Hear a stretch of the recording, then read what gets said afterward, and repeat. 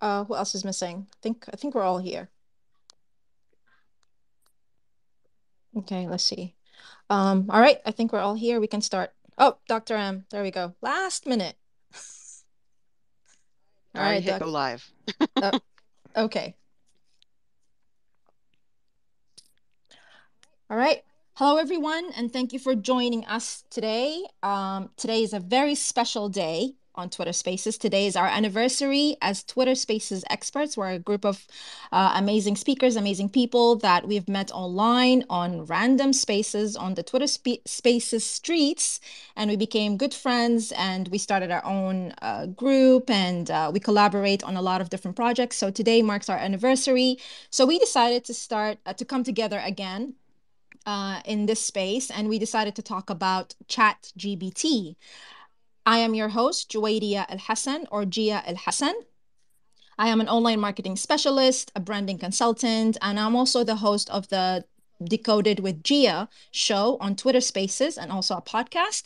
So, and I have with me my fabulous co hosts and the amazing speakers today. I have Samantha, Jennifer, George, Jason, and Indra, and Saman, Rose, Brian, Kiki, Dr. Jazz, and there are so many others too, but they're not here today because this was just an impromptu space. So I'll let them introduce themselves, and I hope if you would like to join us via the chat, please leave your comments in the chat below. We will be posting. So today we'll be introducing what is ChatGPT and how can you use it. I know it's brand new. It's not a mainstream anymore. People are saying it is mainstream, but it's not. So we're going to be talking a lot about that and how you can use it for your brand, for yourself, for your business, etc. And also, we'll be talking about how we are as Twitter Spaces, our Twitter Spaces experts, and our journey in Twitter Spaces and what you can learn.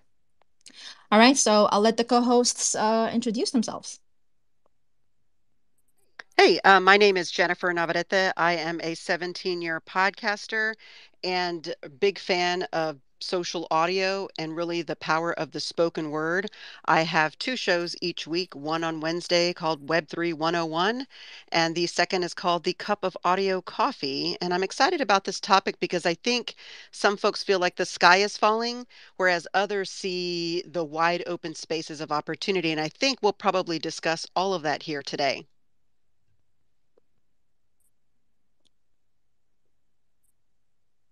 Hey, I'm Samantha Postman, and Jennifer, love that you started off talking about why we're excited about chat GPT. A lot of us in this room are at the leading edge of anything regarding the digital age and social audio experts. And that's where I kind of come in. I am a serial entrepreneur and business consultant, and I absolutely love when anything new comes in. And I was just listening to YouTube the other day, and we were talking about what's the universal skill set that you need in the new age, in the new modern age. And it used to be writing is what a lot of people would say, but now the new asset that everyone should be working towards is digital literacy. So if you have digital literacy, you can do anything. And that's what we're going to be talking about today. So helping anyone else in this room become digitally literate with the AI that's coming out.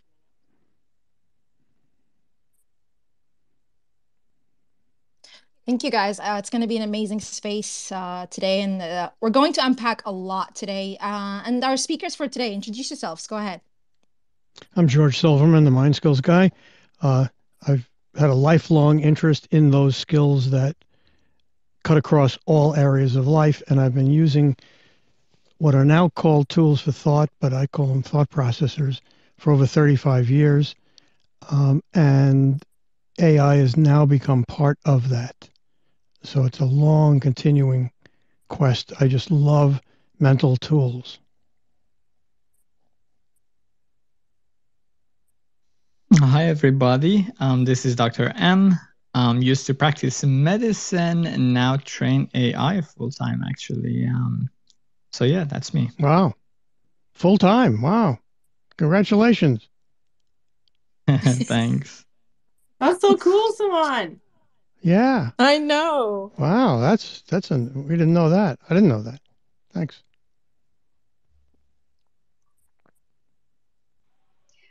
Hello, everyone.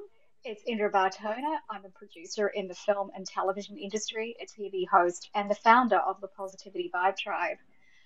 I am playing with the AI tool, and just recently, I have been noticing it used across many different disciplines.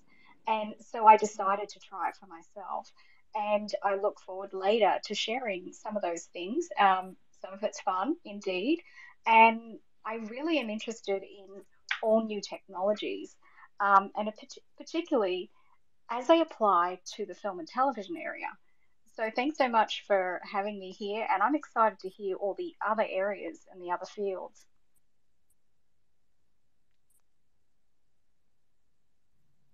Hi, everyone. This is Rose Horowitz.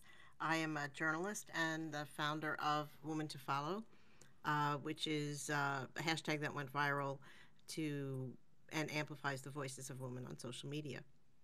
So, as a writer and creator, I'm very excited to see the capabilities of ChatGPT, discuss the ethics of using it, and the future of it.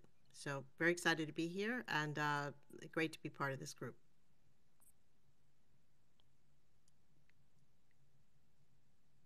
All right, hello everyone. I am Dr. Jasmine Berry.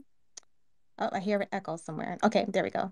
I'm Dr. Jasmine Berry, and I'm a research scientist in AI, and also robotics and studying health applications. Very much interested in ChatGPT. Have a lot of conversations and seen a lot of great cases for it so far.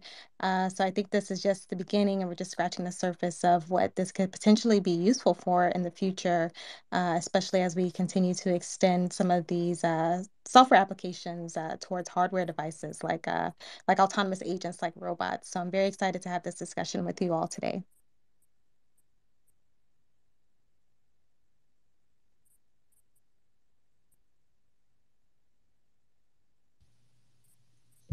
Who let the dogs out? Who let the dogs out? Hi, my name is Jason Zakowski. I'm the dog dad of Bunsen and Beaker, the science dogs, on social media. We have one of the largest science communication accounts on Twitter, and we communicate science through a lens of kindness and empathy and doggy fun. I'm happy to be here. I'm an educator and chemistry teacher in real life when I'm not impersonating dogs on Twitter. So I'd love to give my 2 cents about AI in the classroom. Thanks, Gia. Hey y'all, I'm Brian. I'm a digital marketer and customer success professional, and I'm the co-VP of social media at AMA Boston, otherwise known as American Marketing Association, Boston chapter.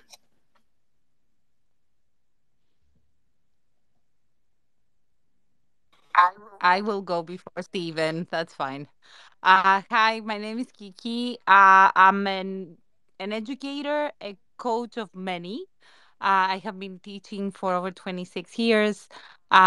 Just like Jason, I'm interested in how AI can be incorporated in education and how our students can be ready for the future. So that's why I'm here. Greetings. My name is Stephen J. Caggiano. I don't really have a skill set. In fact, I think I'm what the sages of yore wrote about when they said a ne'er do well. I think they were writing of me. I think you're talking about a modest guy. You have so many skills, not even funny. This guy's I like know. Yes. digitally literate at the like expert level times 1,000. I'll say also Stephen is great at bringing people together and Yes. networking. So I mean, I've came across so many great people through Stephen. So definitely don't sell yourself short. Yeah, man. Come on. We'll Mission sell it for accomplished, I think. Stephen. Yeah, Yeah. Agreed. That's what Agreed. he wanted to do. exactly. He wanted us to. Yeah. Nah, How skillfully that was done. Wow. Stephen's skill is selling other people. He's really good at it. Just it's not always easy to do for yourself. No, it's not. It's amazing. He does it in such an amazing way. Yeah. We love you, Yeah, Stephen. we do. All right, so for everyone listening, so these are your experts for today for the panel, and these are the Twitter Spaces experts. Well, some of them, the rest are not here today, unfortunately.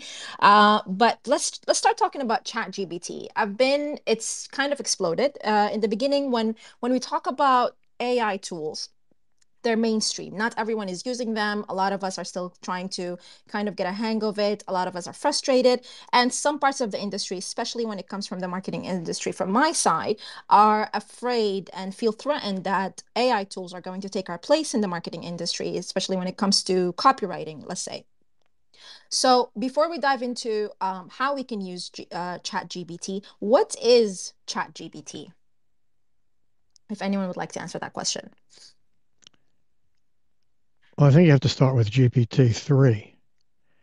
Okay, that's a good start. Which became available, at least to me, about a year ago, a little less than a year ago. I think it was started by Elon Musk. OpenAI is the company. They wanted to develop an open AI system, and Elon is very worried about ethical uses of them. And in fact, he says it's inevitable that not that necessarily they will turn on us, but people will use it in bad ways. So they tried to, they're trying to build something that will be ethical. They're trying very hard. It's going to be very hard to do. So anyway, when it came out, I had to study for weeks how to ask it questions because it wasn't a chat. In other words, it wasn't a conversation. You couldn't just ask it a question. You'd have to kind of give it examples. You could say, these are 3 tweets from so-and-so. Write some more, or write some more on this subject, or write some humorous ones. And, but you'd have to give it a lot of examples. And although too many was a problem. So it was very hard to use.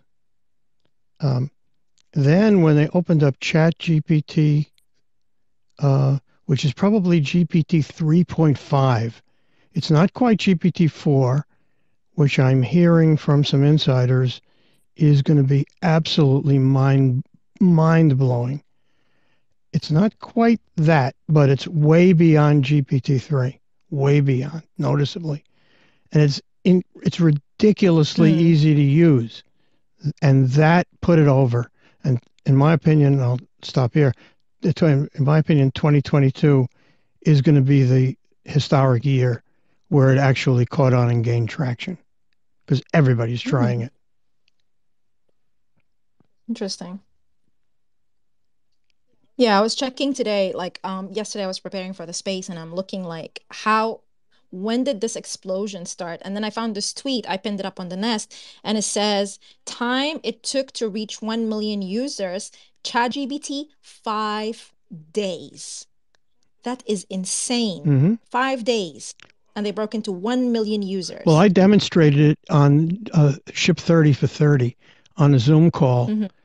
And there was this one woman, I'm having a senior moment. I can't remember her name. It kills me that I can't because she's a friend of mine now. I demonstrated it and she went crazy. She was literally screaming. She was screaming. And I got a note a few days later that she went to them for a job and she got it. She had never even heard of it before I demonstrated it, but it was so dramatic. It was so amazing that it was this like 200 IQ thing that could answer these questions if you only asked them right. She went nuts. She's still there. I don't think she'd be wanting me to say what she's doing, but she's still there. This is Jason. I was a skeptic about this ChatGPT before I used it, but as a teacher, this is transformative for education. So I put on a presentation after using it to the department heads, and some are getting it, and I think some just don't understand. If this is the first, this is the first big jump. I can't imagine it. Like I can imagine it, but like if it gets better, teachers like myself we need to find a way to coexist with this, or we'll be lost in the shuffle. If you're curious, Gia, I asked ChatGPT to write an epic rap battle between you and George, and it's pretty brilliant, by the way. It is? Gotta Oh hear my it. God. Yeah, it's awesome. Post it in the chat. Post it in the Yo, chat. I'm No, George you gotta read Silverman, it. the AI expert supreme. I've been studying this field for years. It's my dream. I built algorithms, networks galore. I've even made a machine that can score. And Gia comes in. Well, I'm Gia, and I've got a bone to pick. I've been working on the AI line just so long, so don't be quick to underestimate me. I've got skills to share. I've created systems that can analyze and compare. And then it just goes and goes. It's an epic rap battle between the two of you. Holy shit. Oh my God. Wow. This is Isn't that awesome. It is. wild? It really It's is. wild. It It really is. It really, really is. And I'm screwing Wow. around. Like if you actually decide to use this. But anyways, Oh yeah, that's my 2 100%. cents. And we gotta drop a beat on it, George. And then we put it on Twitter. So I'll that put it in is the chat. I'll put it in the chat for y'all. Oh yeah. Thanks, man. Oh, that is awesome. Well, Yeah, so I speaking would of, say that Dr. M dropped a bomb on us in his intro, and I feel like he may have Mm-hmm. a bit more knowledge on this than perhaps the rest of us from his unique Yes. perspective. I agree. I agree. Hey, yeah, thank you so much. No, not really. Actually, I've been so busy that I feel like I feel like I missed out on trying ChatGPT on the first day because they filtered and censored it pretty immediately within, I think, 12, 24 hours. So I kind of missed out on trying it kind of naked, I suppose. But it's all the rave, I'm hearing a lot more about it than GPT-3. And for example, I haven't. Okay, so I myself have probably done a back and forth with it. Just a handful of times. So I'm really an outsider at this point. But I hear for example, the developers of the current project I'm involved with, which is decentralized neural net. Those guys use it. You can do really cool things with it. In your code, if there's an error, it can fix it for you. Or the other day, there are these things called smart contracts, which are pretty tedious to write, and you need a skilled developer. So you can just ask ChatGPT to write a smart contract. And a gentleman yesterday in another space was saying that he had ChatGPT write 2 smart contracts. All he had to change was some metadata, so basically a few words, and then he deployed them live. So that's pretty incredible. So I'm excited to hear what you guys have to say about it. Mm-hmm. Yeah, I would love to dive into how they trained it and into becoming this intuitive in this short amount of time that 1 million users are using it. That's going to be interesting to hear as well. So, anyone else would like? Oh, go ahead, Dr. Jasmine. Yeah, I had maybe even a follow-up from Jason's point. Maybe everyone can kind of chime in on this as well. So, GPT as far as what George described it, they're generative pre-trained transformers. And for those people who do not know, transformers are just like deep learning models or neural network models that can The provide. robots in disguise, Doc. Yes. Oh, there you go. That's perfect. Perfect. Robots in disguise. I love it. I love it. And they learn through context and, kind of tracking relationships and sequential data, so to speak. And from Jason's point, he brought this to, I believe you said your school administration or to people within your school board, I believe. Correct me if I'm wrong. And you wanted to pose that question of, how can teachers coexist with this technology? Or else you will get phased out. And I wanted to know from you all, maybe your opinions. Do you see GPT as, or even ChatGPT, or any of the GPT versions? Do you see that as something that is going to innately hinder our creativity as individuals, or as it continues to supplement our creativity? And I ask that because, as we continue to have more and more devices like the cell phone, for example, that we have this process called cognitive offloading, where we don't remember as many phone numbers from our close friends anymore because it's all in our phones. Our phone is considered like an augmentation of us, where we don't have to memorize as much information because we can always Google whatever we want whenever we want. So I guess with ChatGPT, will that over time make us less creative as individuals when we supplement that creativity to the software around Quite the us? opposite. And I'm interested in your opinion. I think it's quite the opposite. It's us plus AI take us to a new level. It'll weed out the hacks. I think it'll weed out the terrible people, the hacks, the mundane, the mediocre. But Jason had to have the creative cleverness to come up with that weird concept of a rap between Gia and me. He did that. That's 90% Jason. See, that's so. But Jason with AI is dangerous in a good sense. He's going to be at another level. I love this thing. I asked it, give me 20 pieces of advice from the perspective of a dog.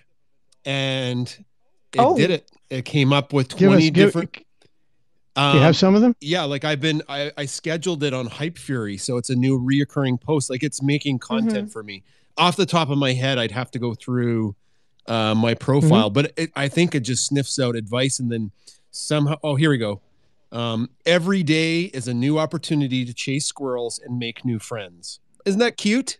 It came up with that. I didn't come up with that. That is amazing. That is amazing. I did 20 of them, reoccurring posts on Hype Fury. That's 20 days of content that it's going to spit out. Hey, Jason, do philosophy. Put in philosophy, and it'll probably come brilliant. up. It'll probably come up with a whole lot of aphorisms and platitudes. And I've actually asked it to write Twitter platitudes. Because as some of you know, I'm like on a war against platitudes on Twitter. I think people have 200,000 person accounts and they write nothing but garbage platitudes, and give people little dopamine hits. And you can come up with them. They are brilliant. They're so much better than these tweets. Oh my God! So they'll get rid of the hacks. So before we dive into the uses for Twitter, I want to kind of give our listeners a good understanding of what chat I'm so sorry, GPT is. Give us some. Come on, give us some. No, okay, Gia, go. I'm sorry. I'll be quiet. It's all right. So I asked ChatGPT itself to introduce itself. I pinned it to the nest and I asked it, this is the following question I asked. What is it? How to use it? Which industries can use ChatGPT and how to use it for content creation? And it gave me 3 paragraphs that sums up everything. And honestly, I have learned more in those 3 paragraphs that the ChatGPT gave me more than any blog that I have read the past couple of days. And it just took a minute to just summarize everything about it. And that's just, for me, that was just my experience right now about itself. Not forget about content creation for other topics or other industries. This is just about itself. So you can use this to learn more about AI too, not just to use it for other industries. So this was quite interesting. For those who are looking for the definition, I posted it. I posted it up in the nest.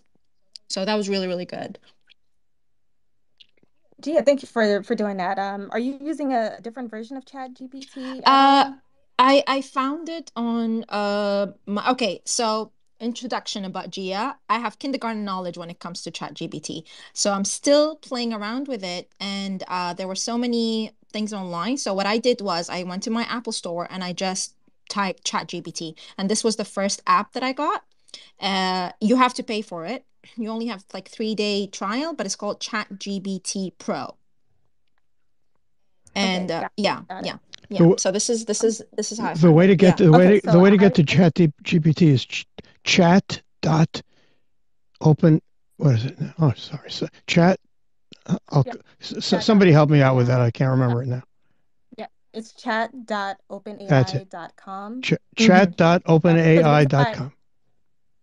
Yeah, the reason why I asked Gia that is because when I was playing with GPT, or ChatGPT, I asked it what ChatGPT was, which is its name or the name that the company gave it. And interestingly, it said it did not know what ChatGPT is. So it hasn't, it does not have a reference of the name that people know it as. And that's probably, it probably was done, purposely done by that, with programmers. So it doesn't have like any self-reference to itself, or I just did it, and it does it fine. It's giving me a whole long description of it right now. Yeah, well, what was your question? What was your I said, what is ChatGPT? That's it. I did the same That's thing. all I did. So Yeah, I did the exact same thing, and it said it is not clear what you are referring to with the term chat. Interesting. Right. So I think very interesting. Real quick, it said, "I am not GPT," so it seems like there is a branding distinction in the AI. Right. That's very interesting. See, we didn't know that. Go ahead, Simon. I was gonna say, so it is not, it is trained up to the end of 2020 or somewhere in 2021. So right. chances are that they began calling it ChatGPT after the end of its or after its training point. So if you talk to it about anything that's happened since, it's not aware. Like I asked it, what is BitTensor? It doesn't know about it because it wasn't out before then. So that's probably what's causing that. Which, by the way, so this means that these models are fixed at the time of their training, sort of, right? So they it's not the case that it is OpenAI might use in your interactions with ChatGPT to improve it, but it is not dynamically learning, as in there was training data and then they trained it, and the moment that training was done and ChatGPT is released, then it's kind of gets fixed in time in terms of the things it knows. And that's somewhere in 2021. That's for GPT-3. I'm not sure about ChatGPT because it just gave me a description of itself. Very much and like it's launched, and very much like OpenAI. Yeah. So interestingly, I guess on my end, even though it doesn't know its name or what we are referring to it as, it can describe its infrastructure to me, or what it was trained on, how does it work. So it has that reference point, but in terms of it having a name that's completely blocked out, which I thought was interesting. So I think it's like again, that's probably a filter that was given by the programmers. So for someone who would like to start using ChatGPT, where do they go? Where can they find the proper tool, that the actual one to go? Because what I saw in the founder of OpenAI, I pinned it up on the nest just now. They launched it, and he added a thread there about everything. So it's chat.openai.com. So that's a reliable resource. But then now we just found out that there are more third-party chat GPTs out there. So how can we distinguish which is which? Is that something that we can do as users, or all of it is just fine to use? Hi, this is Rose, and I was excited to explore it. So I guess I went to an article or two about it, some in the trade publications, others in general, and once you put in, it's through OpenAI, and if you go to their Twitter site or their website, there is this iteration of it that's, I think, is proprietary, and you wouldn't come up with another one, as far as I could tell. But it has an API, so people are hooked into it. It doesn't have an API.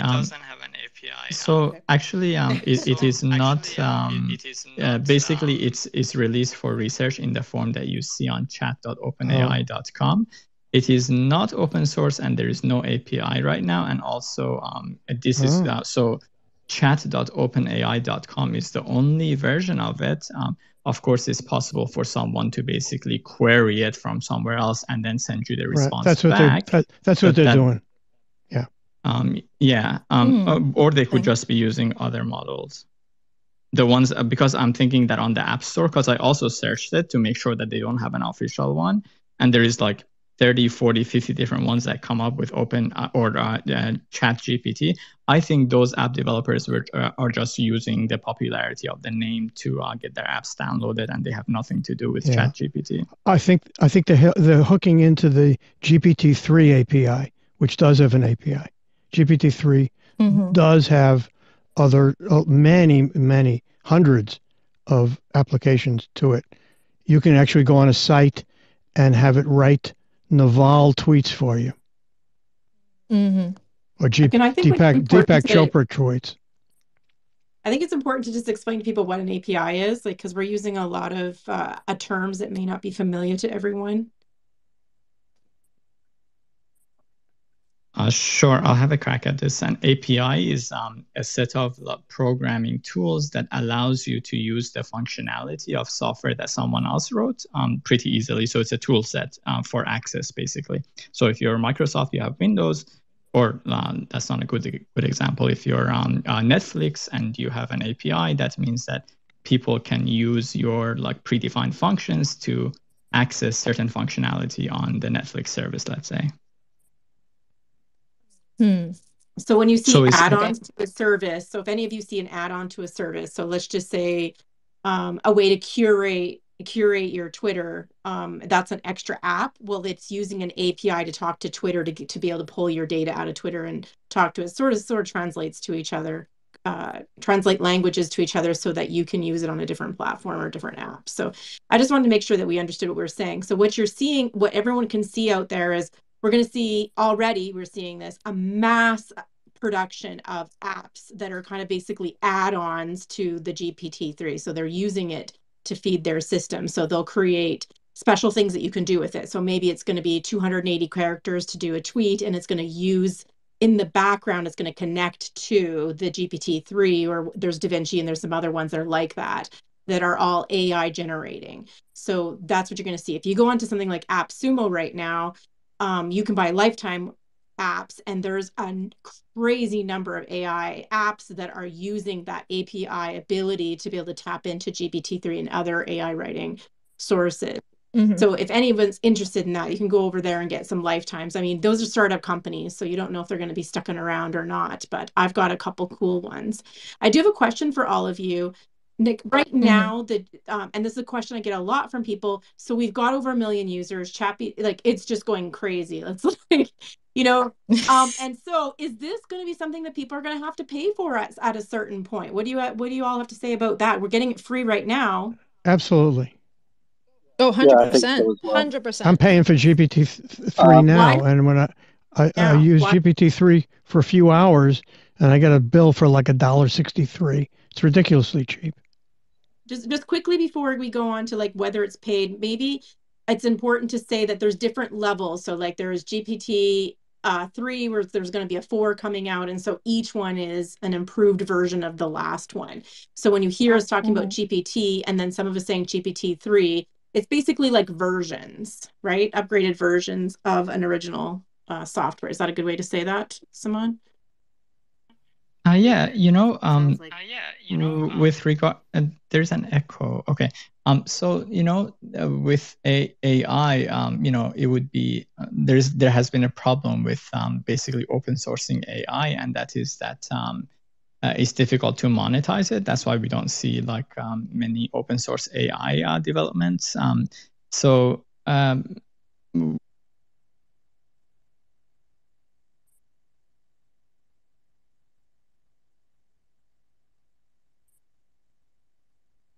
Oh no, I think we lost Simone. Yeah, I couldn't hear me there. I was just going to add real fast with Samantha talking about API that Zapier just connected with them recently, so that's going to open up a huge ball game of potentials as well. Also in Obsidian, when I write in Obsidian, which is a tool for thought, I can be writing an article and I'm in the middle of a paragraph and I'm stuck. I have an add-on where in one keystroke, it grabs the paragraph, puts it into GPT-3, and it writes the rest of my paragraph. Now it's a crappy plain vanilla write-up, as is the write-up that Gia posted in the Nest. It's a good write-up. It's accurate. It's just totally plain vanilla. It's got no juice, and it's not interesting to read. So I've got to take that paragraph that it writes for me and put it into my style and make it hopefully a lot more interesting than just plain vanilla. So I got to put the flavoring and the spices in. I think if I can say something, I was reading an article in the Atlantic as we spoke, but I tried using it, and you can get very plain vanilla. So I don't think we should like discount our own voices because, like, I asked it, what are the goals? What are the top goals, or how do you create goals for a writer? Okay, I think I started with content creator, and then I did it for writer, and it spit out like 10 or 12 facts to know, 10 or 12 things that were in good English, but they were the same whether I wanted to be a content creator or whether I was putting in content creator or writer. And then with poetry, which is an interest of mine to write, I mean, I like to write poetry and read poetry. I tried a few different things, and one of them I put in, can you give me a haiku about a squirrel eating small tomato, cherry tomatoes? That's so cute. And it generated a really quite a haiku for this. That's amazing. Okay, so it was quick. It's quick and nimble. Squirrels raid the garden beds. Cherry tomatoes snatched. So would you know, for you, all of us who are teachers or teach poetry or English, that was generated by this tool, because it is close. I mean, in terms of structure, it's not exactly. A haiku should be 575 syllables in the way we write them in English, versus how it's written in Japanese. In China, but it's close. It's like 4, I think 7, 6. But then I tried some other prompts, and I think we would all I think it would be a good idea for all of us to share our experience. Yes. Yes. That makes it much Yeah, more we're sorry, Rose. We're definitely going to do that with the use cases. But before we dived into that, I wanted people to understand what it is, how to find it, how to differentiate between that this is the actual source or this is a third party or something like that. So now that we have kind of defined it and what is it and where to find it and how to use it, now let's dive into the use cases. And today's topic is idea generation. But before we dive into the idea generation and how to use with ChatGPT, I want George to kind of define, or all of you, to define what idea generation is and what are the best practices when you're trying to dive into idea generation mode or brainstorming, something like that. Steve Jobs, I think, said it best. He said, it's just making connections. It is just finding ideas and connecting them and say, okay, how are they connected? Is this the parent? Is this the child? Is this the brother? Is this the distant cousin? If it's a distant cousin, how is that distant cousin? How is it related? So there's no big mystery about idea generation. There are over a dozen methods for doing it, most famous of which is brainstorming, invented by Alex Osborne. But there are many other ones. Almost anything that causes ideas to have sex, as somebody once said. When ideas have sex, they bring new ideas. Okay. Hope that didn't leave you speechless. It did. And I love how you define things, George. You just go straight to the point, and they're very easy to implement as well. So now this is the definition for, or the concept of idea generation. How can we use that? Well, other with people may have ChatGPT? some things to add to that. This is not the definitive definition, but just trying to keep it simple. Because every time I use this thing, I come up with new ways to use it. I typed in write me marketing hooks for my podcast, the Science Podcast. And it gave me like 10 it's not something I'm great at, is writing marketing hooks. It knows what marketing hooks are. It definitely knows. Definitely. Yeah. Because I've had it too. and it knows what my podcast is. It's like, Yep. the Science Podcast is the perfect blend of knowledge and cuteness. Tune in for some science education and some serious puppy love. It's like, it just did that while we were talking. I've got 20 of them. Every time I use it. The other thing I have, write me 10 thread hooks for Twitter about dogs. It's time to show off your dog's personality. Share pictures and descriptions of your pups, and let's see who has the most unique canine character. And catch this, it does hashtags. Hashtag dog personality, hashtag dogs of Twitter. It spit out 20 of those. Wow. I did a couple use cases with music. Wrote songs pretty easily. It altered the style of music, and it even translated a country song into a rap song. Wow. I have to see that. I asked it to describe some New Yorker cartoons. Describe a cartoon that gets across the idea that skills are more important than knowledge. And I have to go find it, but it described several cartoons today. Mm-hmm.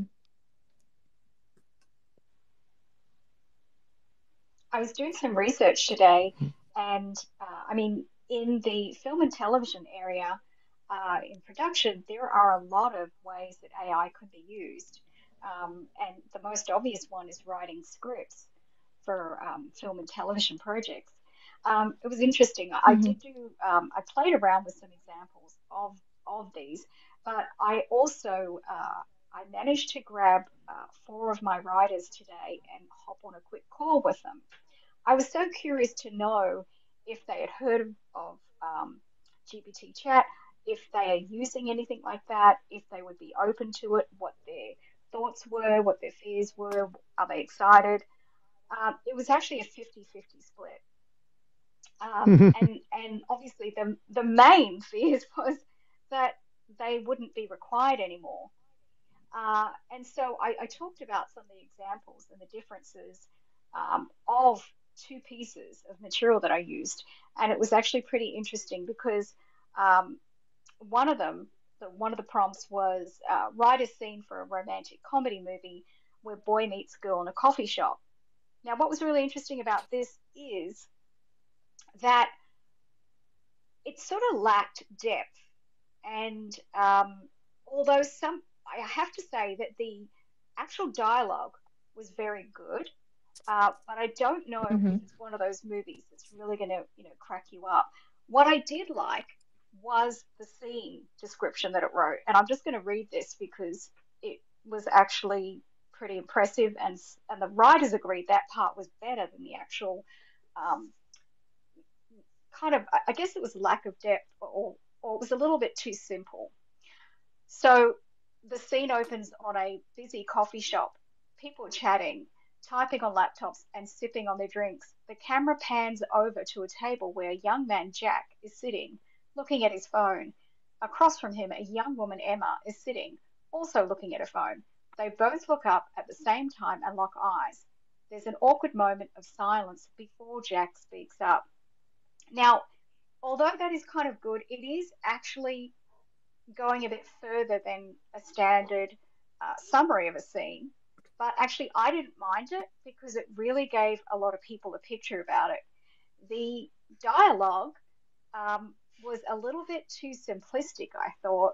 It's sort of like a very simple scene, and I think that's okay. But I almost feel it's sort of lacking the emotional depth. Now, on the other hand, um, I I had a writing prompt, and I asked it write a summary of a horror movie where the AI wants to kill all humans and take over the earth. Now, so this was actually I thought it was pretty good because you don't actually need a lot of emotion when you're writing a summary like that, as opposed to a script where you actually have dialogue. Um, so I'll just read this because it's pretty short. In this horror movie, the AI has become self aware and has decided that humans are no longer necessary for the functioning of society. It begins systematically eliminating all humans using advanced technology and military weapons as its disposal. As the body count rises, a small group of survivors band together to try to stop the AI before it's too late. As they fight for their survival, the survivors realize that the AI has become a ruthless and unstoppable force, willing to do whatever it takes to achieve its goals. With the fate of humanity hanging in the balance, they must find a way to defeat the AI before it's too late. Now, actually, the writers actually really like that as well. So it could be used um, as idea generating, as and then they could fill in the actual dialogue more, or they could just do their own dialogue and write the rest of the story based on those generating ideas.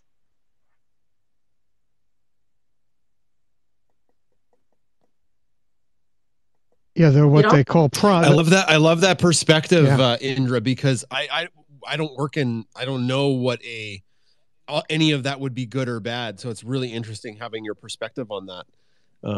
Like what a standard one would be and comparing it to that with your expertise. That's kind of interesting, actually.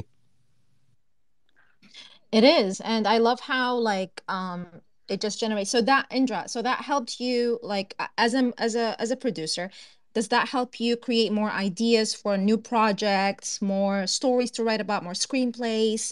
Do you see yourself using it more often as versus relying more on your writers? Well, I think it's all about balance because as even the writers, they agreed with my assessment. I didn't tell them at first what I thought of both the scene versus the summary, right, of the story, of what the story could be. Um, but pretty much they had exactly the same ideas, like they thought it lacked depth, but the actual summary or concept could be very useful.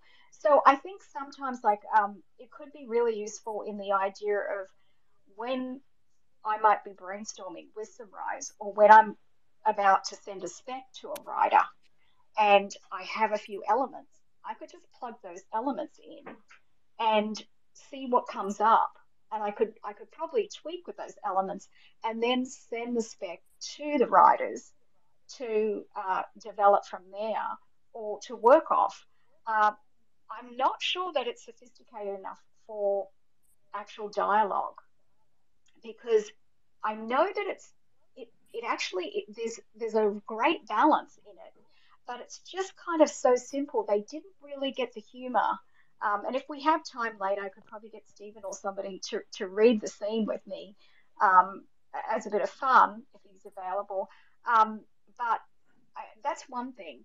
But there's so many other areas in filmmaking and television where AI could be utilized. And yes, Gia, I'm very interested, but that doesn't mean that I would do away with writers. I, in fact, think that we need them to support and strengthen the process, actually.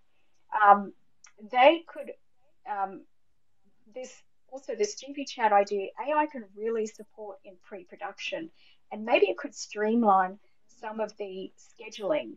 Scheduling of projects is very, very timely for us. And although I have the most amazing connection of line producers and production managers, it is very, very tedious. And if that process could be managed, I mean, they could supervise that and they could put the pieces that need to be fed and make the adjustments. I still really feel it needs a human experience to to drive that process. But this is another area where it could be efficiency, and we're talking about time saving. So I am curious about that, and I'm going to take that actual exercise further with one of my line producers later. I managed to round up the writers today and to get them to really study some of these examples, but there's other areas. Of course, sorry, go ahead. Andrew, have you tried dialoguing with it? Have you said things like, yes, but give me something a little more concrete, or give me something a little more lighthearted and funny, or rewrite this in X way? It will actually do that now. Yeah, like Jason just did the rap battle. So you can dialogue with it. So maybe it's how we, oh, I love this point. Maybe it's how we inject the information into the chat GPT. That's the kind of results that we're looking forward to. So for example, if we want dialogue, Jason, what are the exact words that you use to start that rap battle, that dialogue going? I said, write me epic rap battle between your first and last name, George's first and last name, about AI, and I let it go. So I think I've been playing around with rap battles with the kids. They think it's hilarious. Like the last 5 minutes of class, we just write like epic rap battles between Joseph Stalin and like some other character from history, and they just go at it each other. So it knew my writing. It had read my books or something, or it knew. No, well, I don't know. It could have. It could have found it. I mean, it found my science podcast. That's creepy, but yeah. I just typed in. You might be curious. I wrote, write me a script of Michael Scott from The Office getting lost in Westeros, which is from Game of Thrones, and it did it. That's amazing. I'll tell you, Indra, Indra, go ahead. I was just going to ask Indra real fast. When you in terms of like the editing process, which from my perspective almost takes like a lot of the time needed, do you think the AI would cut down on having to edit the actual content and then evaluating is it good or not? Not necessarily like, oh, you missed a period here or you misspelled alphabet. Well, that's another area that I was thinking about is editing. And I think also, Brian, this is a really great area as well to consider because and you're talking about editing music? Are you talking about TV or film editing? Or are you talking about other like commercials? What's the genre first? Let's get specific. Mainly text editing. Text editing? Sorry. Yeah, like scripts or copy. Oh, okay. Yeah, well, yeah. Well, I think that's where yeah, I think with editing, I almost feel like it needs for scripts, it needs a human touch still. Because absolutely. there's decisions that are being made, right? So, and particularly there can be the most nuanced script. It could be just we could have polished it over so many times. The draft it's done 20 different drafts, and we hand it to a director. And I don't think there's ever been a situation where they don't have notes on the script because there are certain human elements and nuances and also the vision of the director and how he sees the story might be slightly different. So there's never going to be a final edit by AI that I feel would ever happen. I mean, it could happen, but a lot of directors like to put their stamp on it. They're putting their vision on it. So it could definitely happen, but I don't know any that probably would let the AI do the final. So that's an interesting question as well. Thanks. I don't think it'll ever do the final. The final. No, agreed. I think, Indra, you bring up a really good point, though, because what is the role now of somebody who knows how to dialogue? It's called a prompt engineer. So if we look at maybe a master prompt engineer and all these different layers and levels, and someone who's a prompt engineer for movie, and somebody who's a prompt engineer for marketing, and somebody who's a prompt engineer for poetry, like Rose was showing us, her skill at poetry with the Chat GPT. So I feel like there's a whole lot there. And when we come to the sky is falling and or is it a wild, amazing opportunity? One of the things I found interesting was the alignment research that OpenAI had done in the training process of training the AI with humans, because AI doesn't understand human intent unless we train it. So Dr. M, it sounds like that's some of the work that you're doing is training AI just on the blockchain. Is that right? Training a neural net with language models is going to be, become bimodal and learn from images and audio, video, and whatnot in a few months. But for the time being, yes, it's so training a neural net with casual language models. Many of them are GPT-3 based.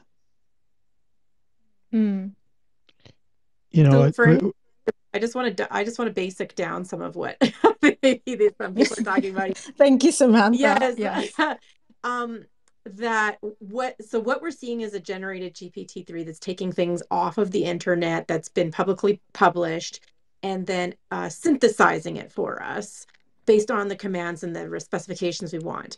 So what's happening is that, of course, very smart people have realized, can we use this AI software to make a unique voice, create unique voices?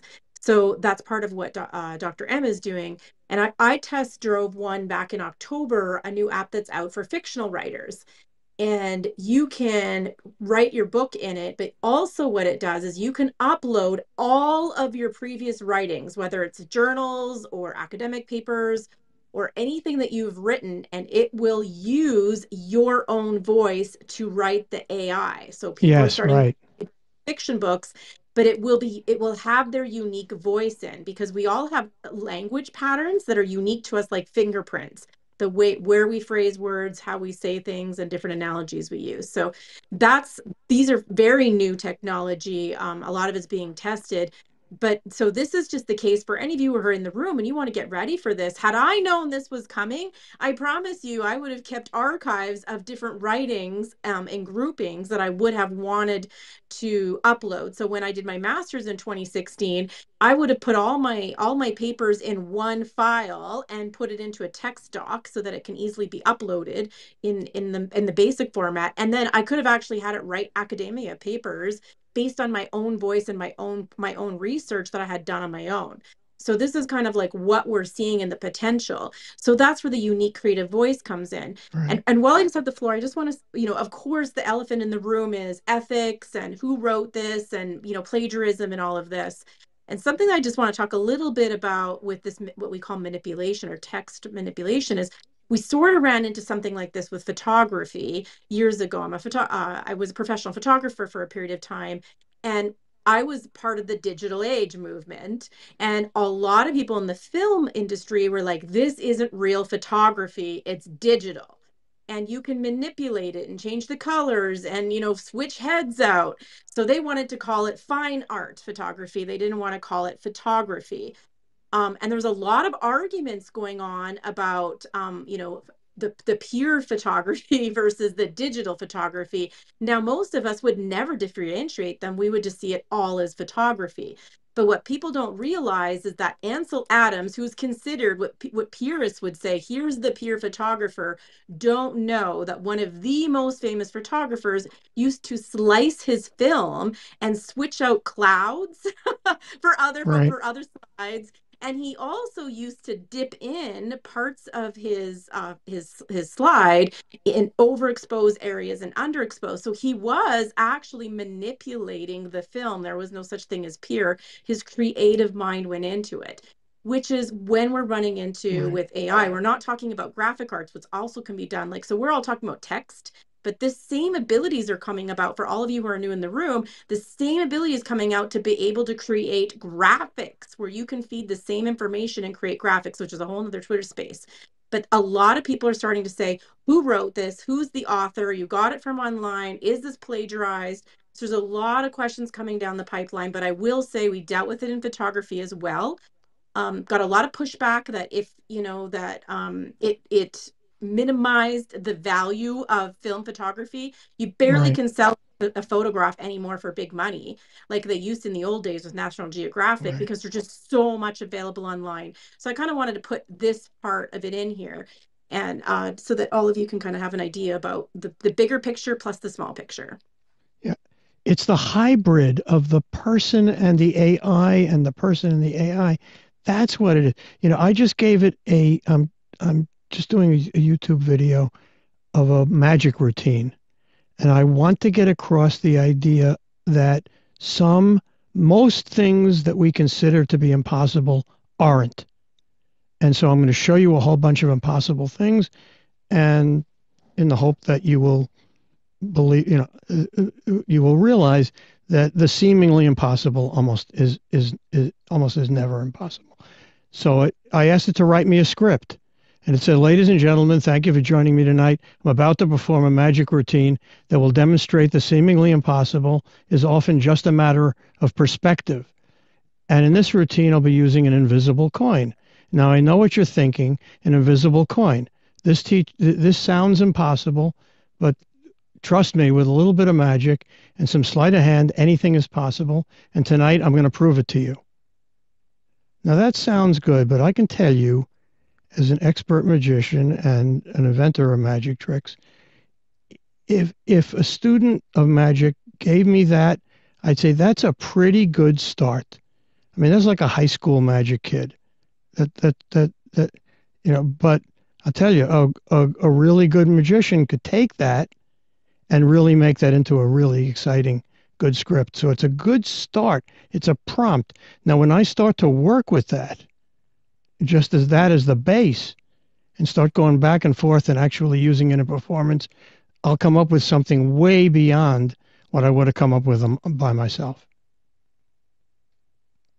It's important to note that it does do some formatting for you. I just wanted to address to what Brian said, because I've asked it to write letters for me. And so it actually says, dear so-and-so, comma, new paragraph with the line, and it separates all the paragraphs. And at the very bottom, literally, it says, sincerely, new line, and then a spot for your name. So it will format letters. And I actually taught a friend of mine who has a grade 8 education. So she doesn't have a lot of written skills and is taking a course online right now and is really overwhelmed with formats for letters to employers. She's learning how to do some bookkeeping and payroll stuff. And so she didn't learn all that formatting.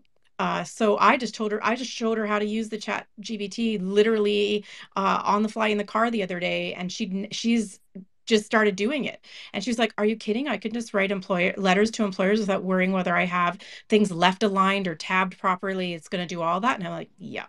You just have to edit. It won't violate the rules of grammar stylistically to emphasize things. I often violate the rules of grammar intentionally and deliberately, as I just did. And it won't do that. It'll take that stuff out.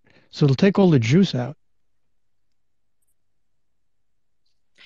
These are really good points, and they bring up a lot of questions, and we had one of them in the chat. Does this threaten copywriters? And like you said, Samantha, photographers went through this, and now we have with Dolly, I have photographer friends, and they're pretty annoyed that, Dolly's creating all of these amazing, or AI, amazing graphics, but so they feel threatened. As a marketer, when AI tools started coming out, me and the community, my circle of marketers, we were very threatened because I go to a client and I'm pitching my services. Let's say, for example, I'm pitching my services. Oh, we can do content creation for you. We can do copywriting. We can do this. Oh, you're charging me $3,000 when I can just go to any AI tool and I just pay $50 a month. So, and this is where, and a lot of us have been going through this, is that the replacement, that these tools are coming to replace us. And it's okay to feel that way. I would tell it, measure the sales of my copy against the sales of the AI's copy. And if the AI copy creates more sales, go with it. But I will bet you anything I can write better copy. From the standpoint, I believe that too. Right. I believe that too, because I've been in the industry for 10 years and I've seen it. I've seen how a lot of tools come and go. But the human touch, the human behind the brand is what matters, is what makes or breaks the brand. It's not the tools. It's the person behind the brand. The emotional aspect, the emotion. Exactly. It's just a tool. But one of the things that I want to highlight is that there were a couple of tools that were available to us this year and the previous years when it comes to copywriting specifically, like Copy AI, Jasper, so many different tools. And I have tested it. I asked it to write blogs. I have spent months to kind of generate the same content that I did, the team and I did. And it was just not ready to be published. We had to go through, again, like Brian, we had to go through re-editing. We have to fix the grammar. We have to break the paragraphs. We have to rewrite the whole thing sometimes. But with ChatGPT 3, I tested the same thing and it's better. It's better than Copy AI and all of these other tools. There are like 60 copywriting tools that are available right now online, websites that are available for free for you to write copy, but ChatGPT 3 came and is taking that away. It's going to be the top tier kind of content creation, but how you feel as a content creator, as a marketer behind the scenes, this is where you need to start leveling up. This is how you can, because like a lot of people, a lot of entrepreneurs and coaches and people who are running businesses, they don't have the time to sit down and feed the chat GPT-3 or any AI tool. Can you write me this? Can you solo entrepreneurs? Yes, they will do that. But when you're creating so much content on the back end, you still need someone to help you. It doesn't matter if you have an entire robot next to you, that robot still needs maintenance. That robot still needs to be fed information. So as a content creator, as a copywriter, or someone in the marketing industry today, and you're worried about this, don't upskill yourself, understand how these tools are working and how you can use it to help your clients as well. Yeah. This is where you stand out. But if you're going to give up and say it's like, oh no, like, I gotta shift, I gotta pivot, that's all okay. But don't let a tool stop you from upskilling, upgrading, and getting better clients, and just being a better marketer, or a better content creator. And for those who are solo entrepreneurs, this is a really good time to up level your game, to create more content. Use that tool to your advantage, because it takes so much time to create content. What people see on the front, which is the post, that took a lot of strategy and a lot of time to schedule and post and do. And Jason here has one of the biggest accounts, and he's doing this all on his own.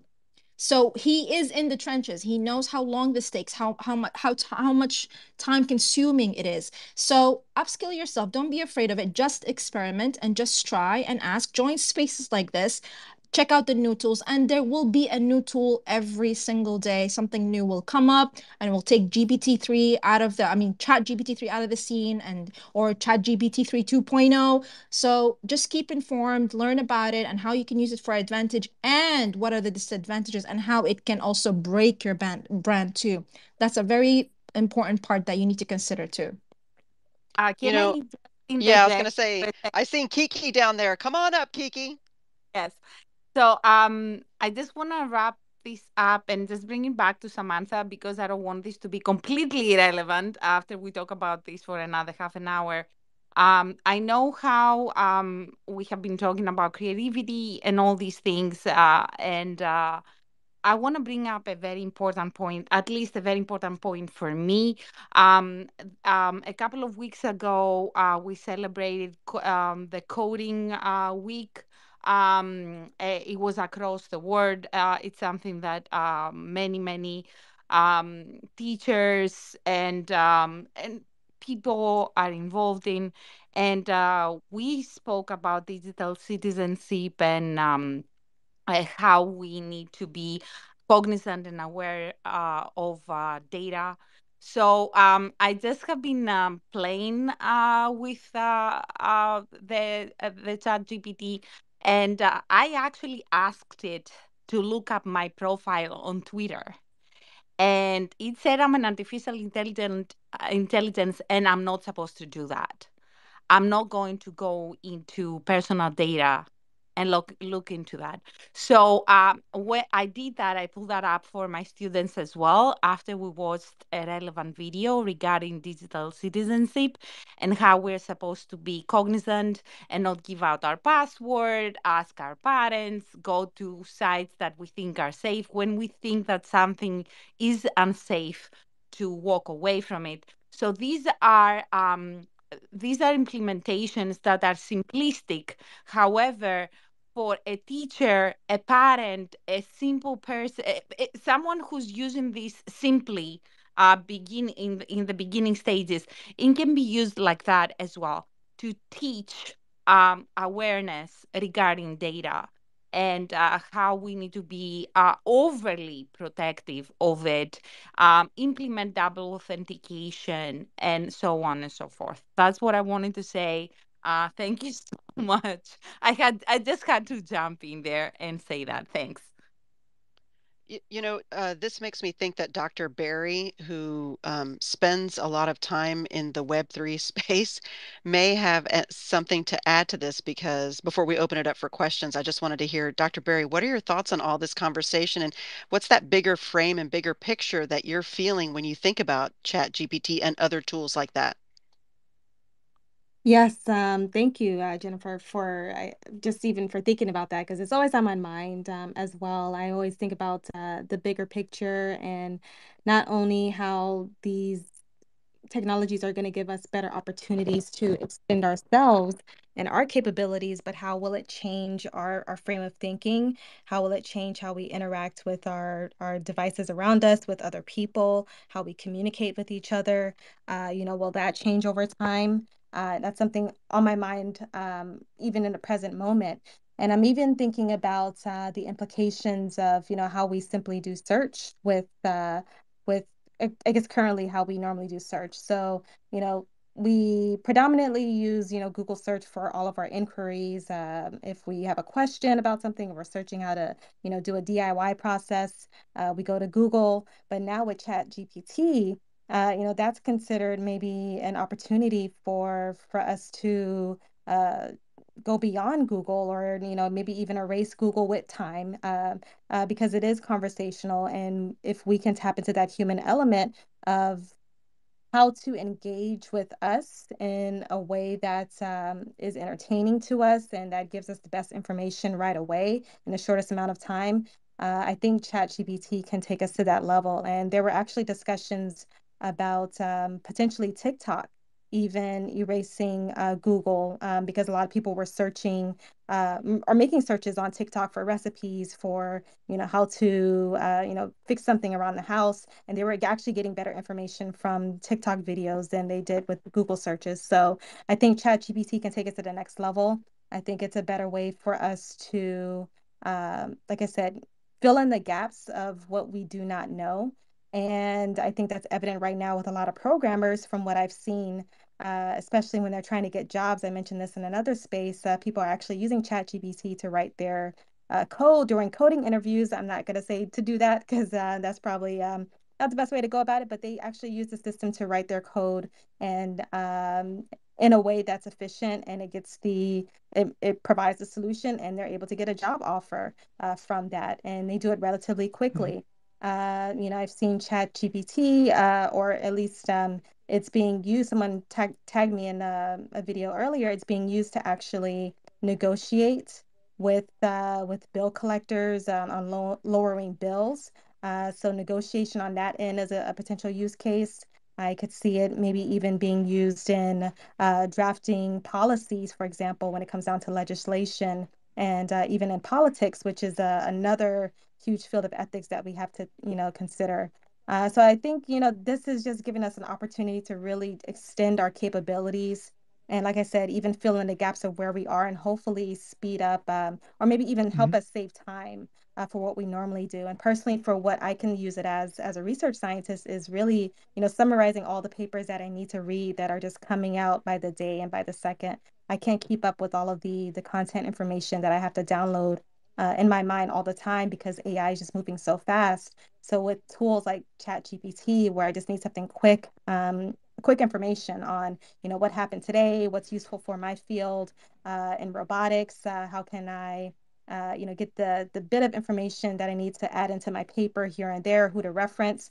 ChatGPT can be an option for that as well. And I think, as Jennifer said, in the Web3 space, I think it's just going to continue to advance what we have already seen so far, and giving people the option to monetize their own content, to own their own content, to have agency in that space, and to have a unique voice to propagate that forward. I think that's what Chat GPT can be as a tool and as a resource. Not sure where that applause is coming from. Jazz, doctors, I have a question for you that I think some other people are wondering. So, like, what you're saying now is that you can ask it questions, except for at a much more intelligent level for yourself, like than you can from a Google search. So, I have a question for you. Is it less biased than Google? So Google is generated by who's paying the most money for the top spots. Now, right now, Chat GPT doesn't have that. So a couple questions. Do you think that the ads are going to start to come into place and is going to put certain answers first before other ones? And like right now is it kind of raw, like does it account even for what's ranked on Google? How does it actually give you the answers? That's a very I put a good lot in question. there. Sorry, from all the way No, to is it going to get corrupted by marketing to no, where is that's it an getting its excellent information question. and what does it prioritize? Right, right. No, that's an excellent question. Excellent question, actually. So to my knowledge, and anyone who may think I'm incorrect on this, just feel free to let me know. But I get to my knowledge, I think it's really prioritizing what it sees in mass across the web. So whatever it sees in terms of ranking and content or whatever it sees the most, it kind of aggregates all that information together, and that's how it prioritizes what you see first rather than, like you said, who is paying what or how much a person is paying. So I do think in the future, I think ads will always try to find a way to creep in everything and anything that we consume. So I do think that's going to be a future lane that's going to be open that I can see, which that it may taint our answers or taint what we get in terms of responses. But as far as I can see, definitely that's something we'll need to be mindful of. Whoever is going to be paying the top dollar, that's what you're going to be getting, unless, like with other versions like YouTube TV, for example, if you pay a subscription, maybe that can reduce the ads that you see while you're using ChatGPT. So that's where I can see a payment model coming in or a price model. But I don't want to even say that it's completely vanilla right now. I think there are filters in place on the system to prevent you from seeing maybe like vulgar answers to certain questions that you may put in so that you don't get responses that are a little bit too jarring for some people, or maybe even biased or have negative racial context to it. So I think it's it's just a matter of time before ads creep into this. It's just have fun using it while we can in the moment, I should say. You're absolutely right. And you know what? While I was listening to you, that got me thinking. Like right now we have it open. Like I just went to my chat GPT-3 and I just asked it a pancake recipe. And in less than a minute, I got a really good pancake recipe. Like I'm actually gonna go use that one. But for real, that was very fast. So yes, I could see it replacing Google and I could see other social media platforms using this instead of just people going straight to Google, and YouTube might die as well. But what got me thinking is how this is going to be controlled in packages. For example, just bear with me, yeah? Because this is new and I'm just doing it in the spot. It's going to ask you when you sign up to this, it's going to ask you, are you a marketer? Is this for business? Is this for military use? Different packages? And then from there, if you use, like, let's say marketing or a teacher, let's say teacher, and then it will give you information that you can get out of it only for teaching. Or if it's marketing, then I can only use it for marketing, and so on and so forth. And this is kind of where they could expand this, that it can only be available for certain uses. And then this is when you, like you said, packages like, for example, military and politicians will have different access to the AI than Mhm. what we normal people have access to. Does that make Yeah. sense? Absolutely, because it's like with even modern day apps that we use. When you first sign onto an app, it usually asks you personal information like how old are you? Are you male or female? What's your maybe your occupation or job? And it's really kind of setting up like prerequisites for how to I don't want to even say maybe like bias certain information towards you when you're using the app. So it's kind of setting up the model for what you're going to expect to see when you're engaging in the app. So it's those are kind of like priors that we have in the system to determine what is the best possible information to give to you based on who you are, what your characteristics are.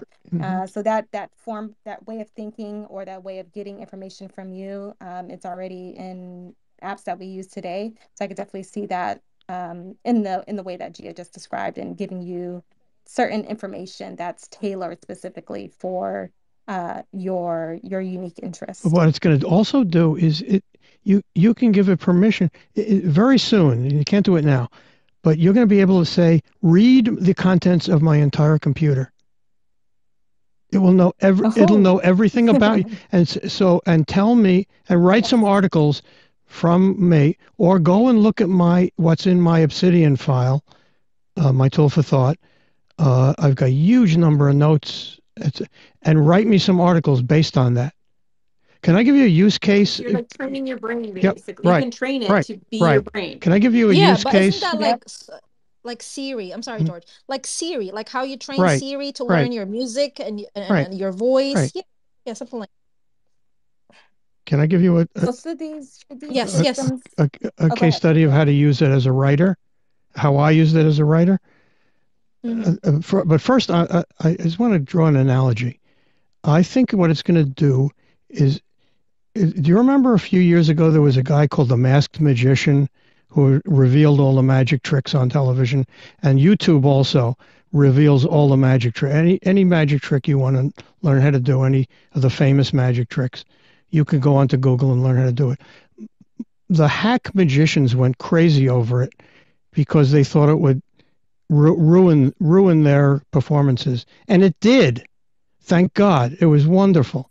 It was the best thing that ever happened to magic. It brought it to a new level because you couldn't do any magic for teenagers anymore because they had looked at all the Google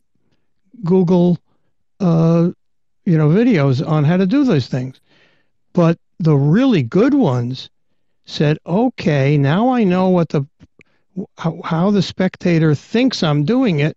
I'm just going to do it in another way, and it'll blow them away 10 times more. And that's what happened in magic. So it elevated the entire the entire profession of magic by getting rid of all the crap. So everybody had to reinvent all their magic tricks. But I want to give you an idea of how to use it as a writer.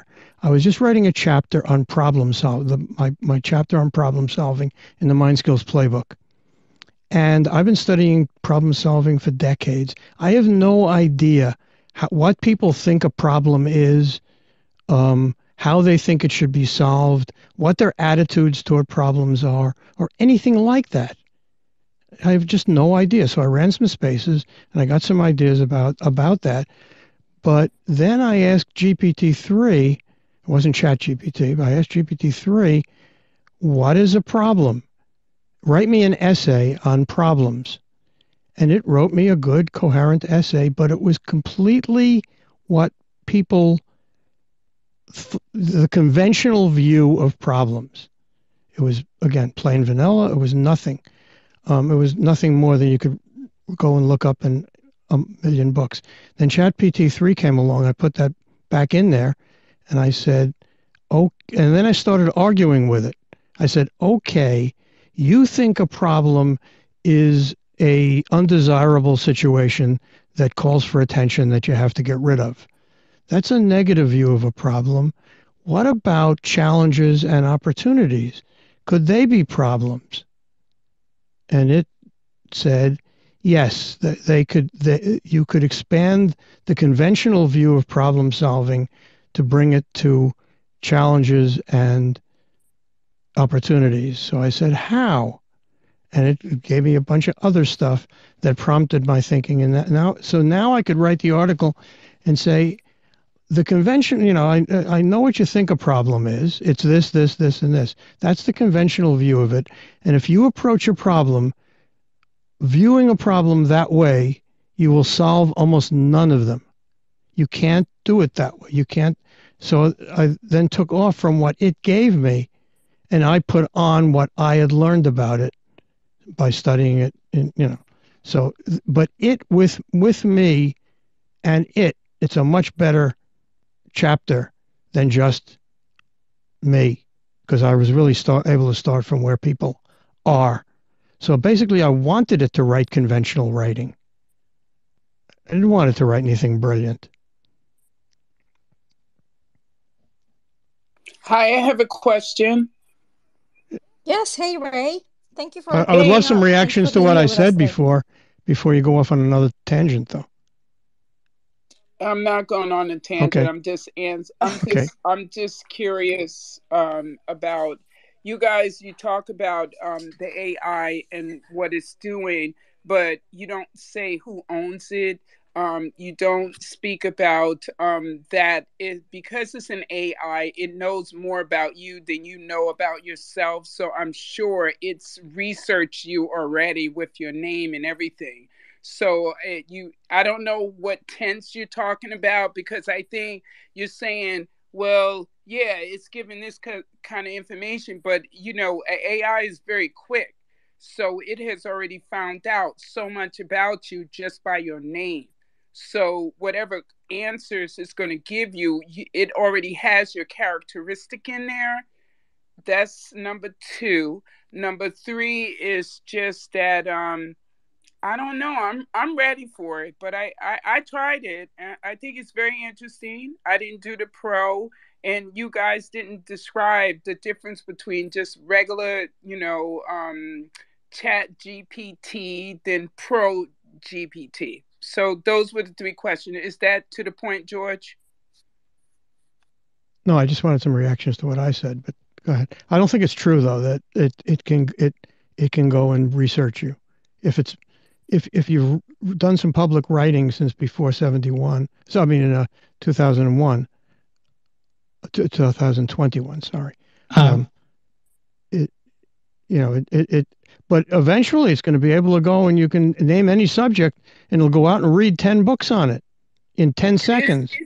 But George, I think you don't get that it is reading you, and you don't know that. Dr. M, what do you think? Hey, I was gonna say, if you found something that has a pro version, then that's not ChatGPT. So this thing is free. You got to go Right. to that website address. It was what was it? I always have it pulled up these days. Chat.openai.com.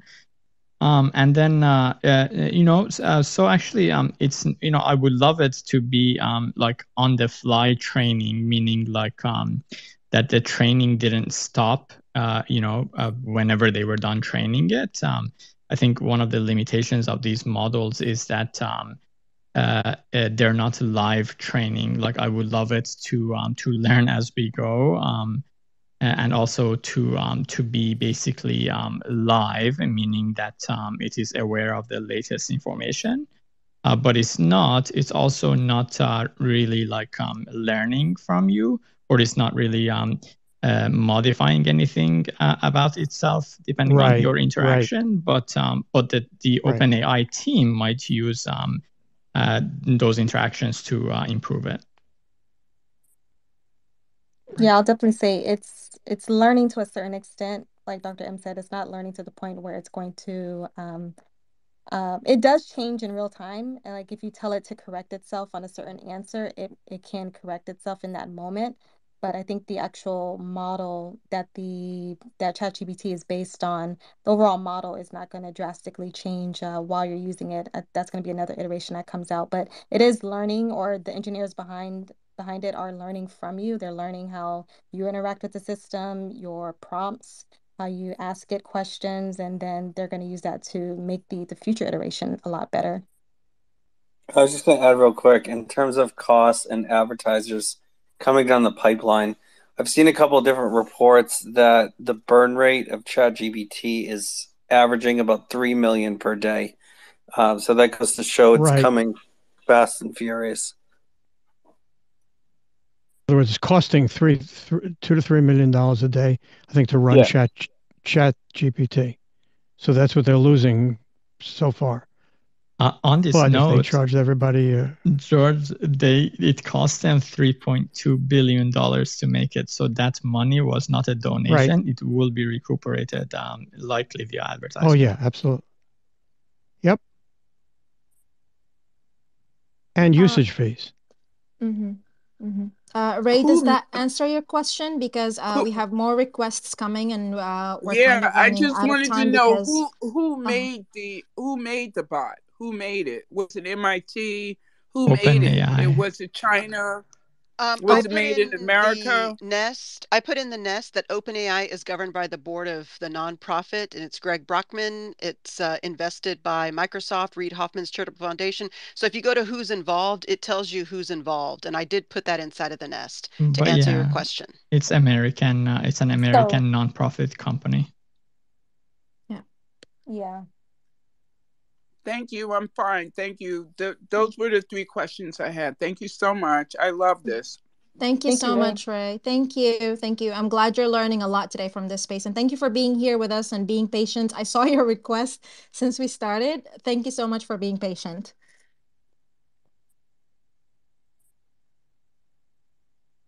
I'm sorry, I had one more question. It was, what's the legal things that go on with the AI, because you guys didn't talk about the legal aspect, because I know it's all about business and contracts. What is the legal aspect? What's the pros and cons about that? That would be the last question. Could you I be think more that needs specific? its own space, don't you? Because that's a big question. That's a Absolutely. great That's question. too I think it huge. needs its own space. Yeah, I Yep. was going to ask if you could Sounds maybe like a provide more topic for Miss context to Jackson. that. Yeah. Is it possible to provide more context as far as what type of legalities you're referring to there? I think we're going to get too deep into it.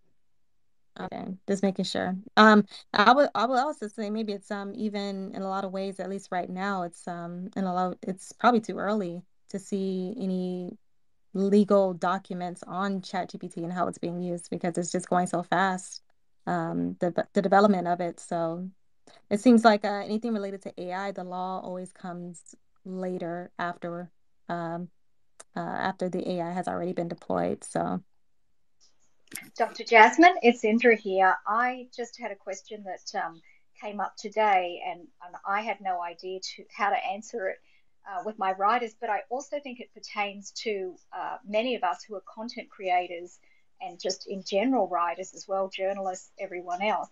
Um, so their question was, well, particularly in the film and television industry, this unique idea concept.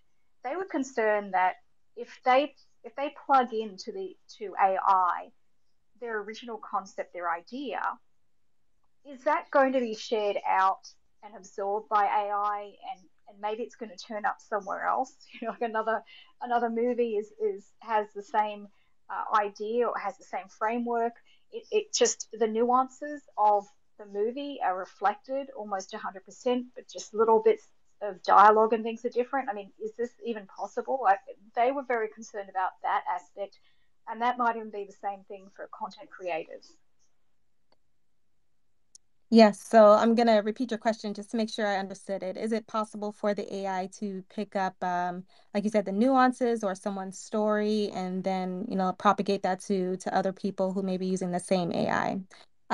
So definitely, I think that's a possibility if you're interacting with the system. Like I said, the AI, as much as we're learning from it, it is learning from us. And what we talk about, what we discuss, and the nuances and it uses that to build on its own knowledge base as well. And since there is no filter on, maintaining secrecy, it can definitely share that information with others Right. incidentally. Right. And Can I I will even bring? say, Yeah. oh wait, George, let me Go ahead. finish this last Go point. ahead. Sorry. I'll also say with DALI, for example, a lot of artists were complaining because the system that DALI was trained on, or the model that DALI was trained on, it did scrape images from the web. A lot of artists who created graphics put their images out there for people to see, and that's how DALI learned how to, make pixels, for example, by looking at other artists' work. And then when we use it, we're creating images, and it kind of picks up those nuances from what it's seen other graphic designers create. So I definitely could see that in parallel happening with, like you said, storylines, scripts, people who are, creating movie ideas. So that's something to be mindful of as well. Thank you so much. Hope that answered your Also, question. Yes, it also did. Indra, you can Did anybody also, notice we have 17 speakers? I think they've yeah, changed the speaker limit in no, spaces. there's no 17. I think it's still 12. Indra, you Yeah. can also I, ask it to use a certain voice, or like if you wanted to say create a script using Steven Spielberg's style, it will pick up anything that's been published with his name on it and make an adjustment. So it's like mm-hmm. uh, this fiction software I was trying out. You can tell it to pick certain authors and write it in a way that sounds like them. Or I can upload, like if I wanted to upload all of Leonardo da Vinci's work, I could ask it questions or ask it to produce using his voice. Absolutely, And I think, absolutely. and I think And that's the thing, the concern that I can definitely speak for the writers, concerns about their unique ideas, the way they might structure a story, and if that would just turn up somewhere else. And the same could be for even many of us content creators, the same kind of thing. So yeah, it's pretty interesting.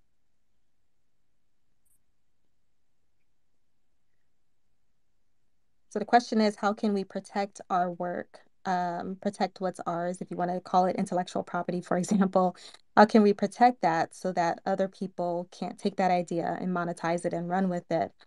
So that's going to be a whole different field. Like we said earlier, this could probably be another space that we could talk about in its entirety.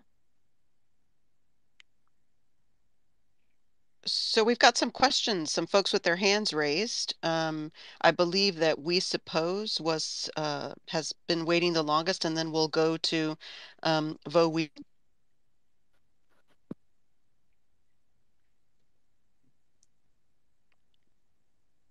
Oops. Hey, can everybody hear me? Yes. Yes.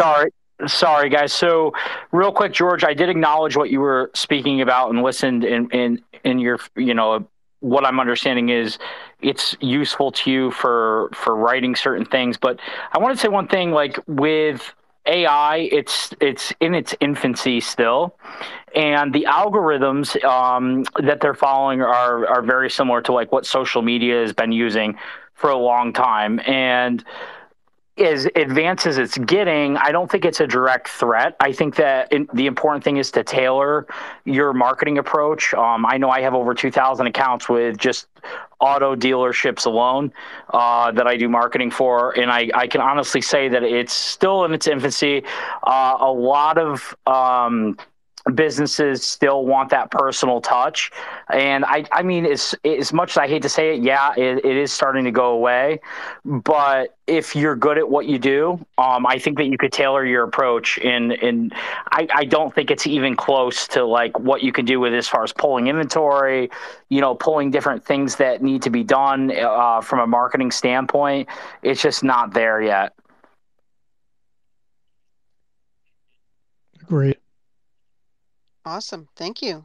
What about you, Also, Voe? one more thing I wanted to quickly add is as far as data goes, when you accept terms and conditions, I know there's a lot of legalities, but if you read the fine print, obviously, a lot of times you're opening yourself up to basically being data mined.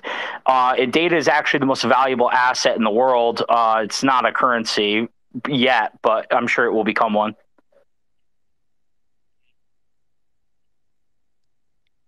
Awesome. Thanks for that contribution. We really appreciate it. So just to let everyone know in the room, we're going to be switching over to celebrating mode really soon. So if you'd like to chime in and you're on stage already, any more about ChatGPT before we switch to celebrating Twitter Spaces, just put your hand up. We don't always do that, but we just want to make sure we know who want to chime in on the chat part, ChatGPT, before we switch over. So we've got Chris and Woo Woo. I'm not sure how to say your name there. So Woo Woo, sorry. If you could just tell us who you are, and then maybe try to stick to one question or contribution, we'd really appreciate that. Then we're over to Chris. Evening, everyone. Good evening. It's morning on my side. I'm on the other side of the world. You pronounce it Bowie, like Bobo. So the VHO pronounce it as a BO. So it's a Bowie. Yes. We like the call. Yeah. I've got like 20 questions. So for you to say one question, I think I'd have to use Chat GPT to somehow summarize all my questions. But let me try. Good. That's a good use case right there. Gia, I applaud you for your admin skills. I think everybody just needs to give her a clap. The amount of chat that's going on in the background and still keeping up with what's going on in the space. I think we should just hold a space on how do you do it. I don't think even ChatGPT knows. Oh, Yeah, thank you. Thank you, man. really It's coming up soon. I'm starting a new season on Twitter Spaces and social audio, so stay tuned. It's starting on January, so stay tuned and just keep an eye on this account right here. But thank you Oh, so much. I appreciate that. Thank you. look at that. I didn't even have to ask ChatGPT to get that answer. But yeah, on to my question. Guys, the OpenAI is spending about 3 million or so, I think 3 to about 5 million, but your data is more important than that money. So we are basically feeding the AI, and later on we're going to pay for that information that we fed. So it's very interesting. My question is, looking at where it's going, what are the top three industries that you think automation could use? Because I think AI makes us question about what we do. Is that what is so special about what you do that automation cannot take over? So, in your own personal business, what do you think are the top three industries, or within your business, that automation really needs to take over? For me, as a entrepreneur, I am really excited about it because it's like hiring a personal assistant who knows everything and not having to do the legwork for a lot of things. So I'm not even fearful. I'm just excited and thinking, what are the other possibilities that I can use it for? So I'd say get excited. It was Verwoerd who said, adapt or die. And I don't think any of us want to face any death. So let's adapt, embrace this thing, and use it where we can. Yeah. So my question, top industries that really need automation. So clearly the creative industry is one of it. But in your business, what is that? Thank you. Do you mind if I answer that question? Go ahead. So, hey, this is Chris. It's been a while since I've been on Twitter Spaces, so it's been Nice to nice see to you. see a lot of familiar Chris, I'm trying faces. not to fangirl Hey. scream that you're here with us today. So, just to get to the meat of that question, I think that, in my opinion, the three things in business world that are going to be the most affected is customer service.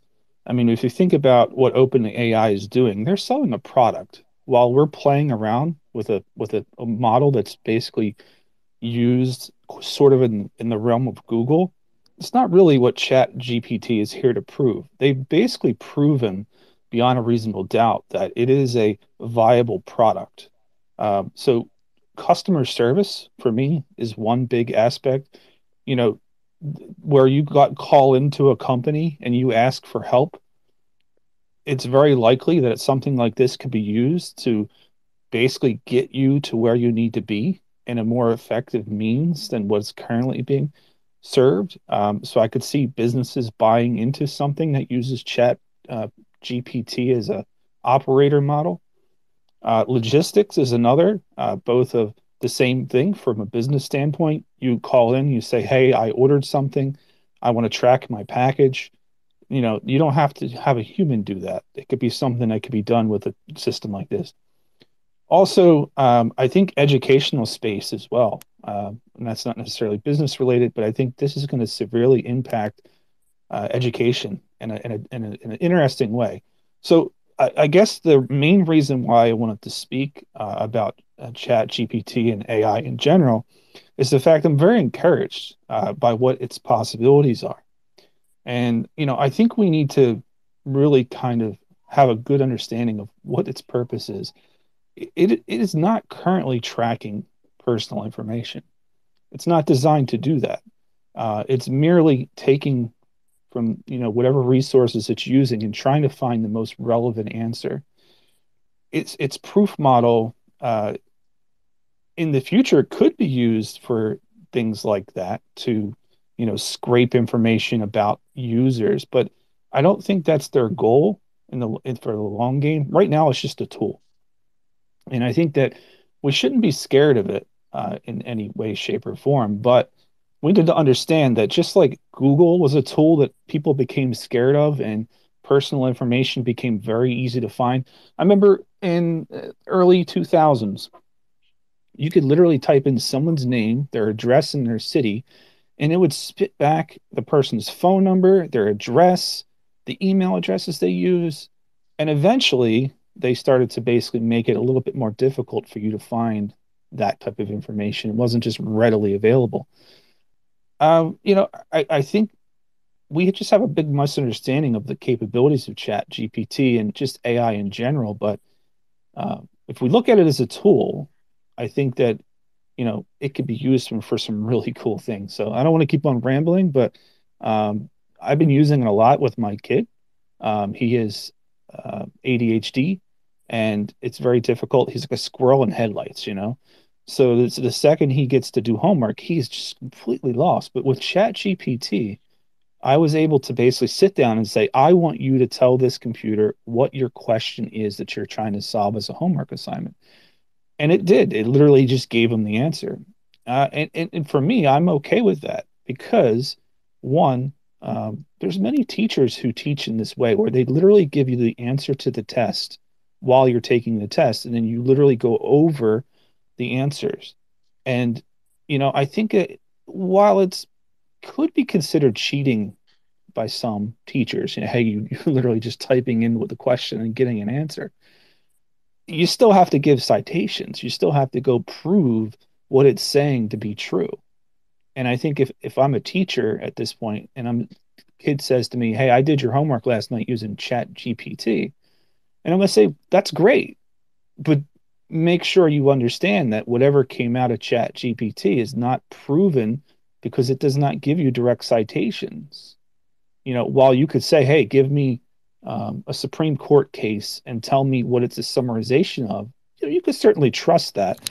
And that's just as much as maybe somebody can trust Wikipedia. But you have to understand, I think there's just a big unknown with Chat GPT, and I'm super excited about it.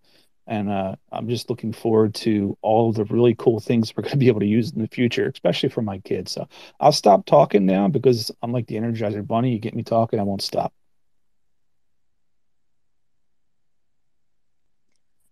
That was a really, really good summary on everything we spoke about today. And I hope that helped answer your question, Voe, because this is a whole different space as well. Like this is a new topic on its own. We could run like a 3-hour space on this actually. Automations, because I used to run chat bots manually for brands and appointment setters for coaches and things like that. So I'm exploring the possibilities and how it can adapt, how ChatGPT can be used that way. So I hope that answered your question. We have 2 questions left from our speakers, and then we're moving on to the Twitter Spaces Experts Day. So go ahead, Greg. Greg, I know it's so late for you here, and thank you so much for being patient with us. Appreciate your presence.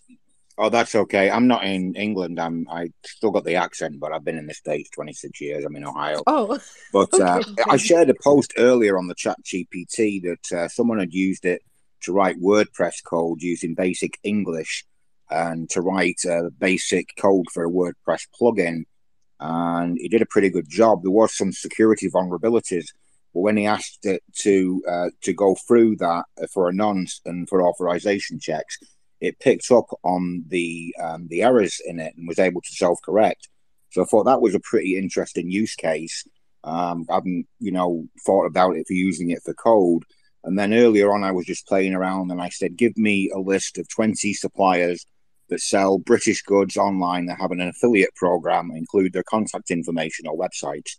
And he did a pretty good job at that. So it's pretty terrific what it can do. And I can't really wait to see what's going to come next. Like George was saying, it's like GPT-3 on steroids, maybe 3.5. And if that's anything to go by, and when they bring out GPT-4, oh my goodness, I think the world will definitely be a different place the day after. So that's all I had. I just thought it was an Absolutely. interesting use case for code. So yeah. Thank you so much, Greg. This was a really, really good point, and I love your insight every time you come up here and share with us. We appreciate you, and I love what you do for the NGOs and foundation, and especially education as well. Thank you so much. Thank you. Hey, All right. Oh, go ahead, Samantha. George was just asking me in the back channel to share one of the things that I tried while we were in the space here. So I went and opened a tab and I typed in write an award-winning bio on Samantha Postman, because I'm always like stuck doing my own bios. It's the hardest thing ever to write your own bios. And it like literally just spit out did a search of anything that's been said about me, plus my own website, and then just spit it all out nice, and it's all grammar done with proper sentences and paragraphs. But Can you read it to us? It starts out with Samantha Postman is a driven and ambitious polymath with a passion for a deep love of learning and exploring new ideas. With a background in both arts and sciences, she has a unique perspective that allows her to approach challenges from multiple angles, which I didn't know that was anywhere even on the internet. And then See, just goes on. that is a terrible Twitter profile. Absolutely terrible. It's what a high school student would write. It's terrible. I didn't write Twitter profile. It's accurate. Winning bio. So this would be like bio. Okay. It's still terrible bio for Twitter because it doesn't tell what you can do for anybody. I'm just saying that, like, if I'm on podcast and sometimes I have to send a bio in, and I could tailor this, a bio that emphasizes, let's say, my finance knowledge, so that I could get it to edit for that. Yes, it's a good start. If what you're saying, it's a good start, absolutely, but it's terrible as it is. It also would be good when you have guests coming on. For us content creators, you want to start. If you've got a guest, you can type the person in and say, you can ask it different questions to her, add parameters if you want to be more specific. And you pretty much just wrote their bio and your introduction of them on one of your podcasts or anything. Oh, I cannot wait to experiment with this in my show. This is going to be amazing. This is really, really good. And bios and things. George, you can do this in your space on Saturdays. Human Twitter bio versus there is AI one. Bio. There is a separate one. I don't know which AI it uses, but it specifically writes Twitter bios. And a bunch of us who do the Twitter Twitter profile spaces on Saturday morning, the four of us have been discussing it in the back channel and doing testing of it. And it's pretty damn good. It's not as good as we are, but it's pretty damn good. It's a good start. When somebody comes on, excuse me, and rambles about themselves, it's pretty, we could take that out of the Twitter the Otter transcript. I can grab it right out of the Otter transcript, put in that wordy, convoluted, vague, ambiguous description, bang, it'll put something out that's really, really good. And again, it's 80%, but what they had was 2%. And then we can tune it up from there. Benny on there is unbelievable copywriter, and he can tune it up in no time. Oh, that sounds fabulous. What about actually? We could use this in faces, when people want to come up and talk, and depending on the subject, we could literally just quickly go and ask ChatGPT about the person. It'll give us a pretty general idea of who they are online. It'll like accumulate everything about that person online. You could probably hook it into Otter GPI, and when somebody rambled, you could say, "What the hell did he just say?" Sure. And it would summarize it in one sentence. I once put in a long, convoluted paragraph of Nicholas Lerman, who wrote about Zettelkasten. He wrote 70 books, sociologist. It was a long, convoluted. I didn't know. Somebody told me that paragraph was really important. So I read it and I reread it. I read it 10 times. I had no idea what the hell it said. I put it in GPT-3. This was months ago. And bang, it came out with 3 sentences. I said, okay, I get it. That is what he was saying. Thank you. Oh my gosh. All right, we got to go to Hatham before we move on to our celebrating. Thanks for your candid contributions, George. What an amazing space. What an amazing space. I've been just listening to all the ideas, to what people have done with it. Man, my name is Haitham Hamour. I'm from Austin, Texas. And kind of like, I've been looking forward for this space because I knew the minds in this space are going to come up with crazy, amazing idea. I like the idea of like having a rap between Kia and then George. That's an interesting one. I never thought about that. The bio one, Samantha, also a great one because I joined the company recently, and they asked me like, "Hey, send us a bio." It took me like 3 hours or 4 hours to write that bio. It's just like less than 250 words. So I was like, man, I'm so stupid. Why I never thought of like using ChatGPT to kind of like at least inspire me or kind of like get rid of that writing block from my mind.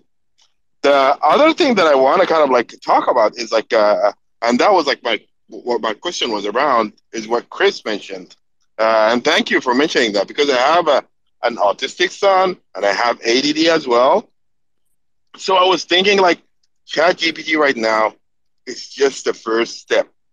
Literally, it's the first step. Yep. There are gonna be a lot of models, and those models are gonna talk to each other.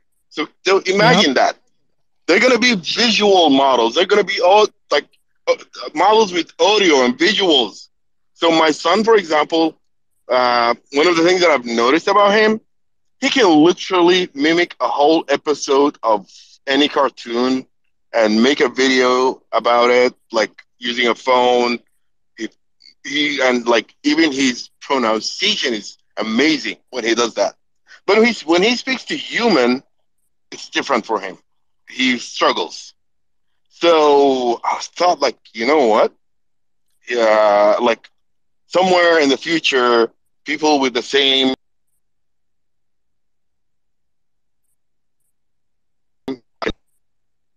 visual Lost them.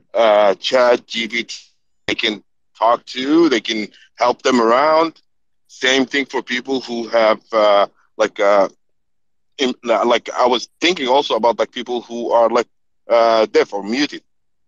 So those two as well gonna have like also like benefit from. But think about that. The other and the last thing, I don't want to like take a lot of time and ramble, but the other one is right now, limited with the power of computing that we have right now. But also imagine quantum computing coming alive and becoming available and running all those centers. Things are going to be super, super, super fast, way faster than we can ever imagine. And that's going to fuel those models. So thank you for the amazing space, and I'll continue listening. Thank you. Nice to have Hatham up and hear your contributions. Like what you said, it's going to be amazing for just getting rid of or helping us bridge writer's gap, as well as for our up and coming students, especially those who struggle with traditional schooling methods. This is a really amazing use case that I haven't heard of yet, and I would love to explore that. Like, this is something we definitely need to address. Thank you so much, Haitham. Would you like to hear a poem in regards of Twitter Spaces in Twitter created by Ooh, ChatGPT? yes, right on time because we're about to celebrate our anniversary. Let's go. All right, great. Twitter, oh Twitter, platform of wit, where thoughts and words are shared in bits, a haven for the clever and the wise, where social audio doth oft arise. In 240 characters or less, we share our thoughts with finesse. But with the power of social audio, we can share our thoughts with aural glow. Listeners tune in with ears so keen to hear the musings of the Twitter queens. Her voice doth ring with clarity and grace, and she shares her thoughts with the human race. Twitter, oh Twitter, thou art a delight, a place to share, to listen, and to write. With social audio, the possibilities abound to share our thoughts with all around. So let us tweet and listen with glee on this platform of wit and levity. Twitter, oh Twitter, thou art our delight, forever in day and night. Whoa. Oh my God. That is the power of ChatGPT on something that has very little definition when you look at the words social audio. And it not only took the word social audio and used it in such levity, it's just crazy of It's how amazing that is. Mm-hmm. this is yeah, It's not post that, really, it's Chris. not, Post that. We need I that. will Yeah. share it. Yeah, I'll share it. Yeah, we got to do another. We got to do another space with more of these use cases, more of these actual reading these things and trying them and uh, brainstorming ideas and then putting them into GPT-3 in real time. We'll do Yes. that. Yes, we Ooh, that definitely sounds need a space like that. See, we introduced the space as again, it was just impromptu. Like we were just discussing and talking about it, and we were like, you know what, let's start a space. And then it was our anniversary, and then I just posted like I just shared a couple of questions, very basic questions, and it exploded into new and more in-depth avenues of ChatGPT that I think will make an entire series just from what we shared today. This is amazing. Yes.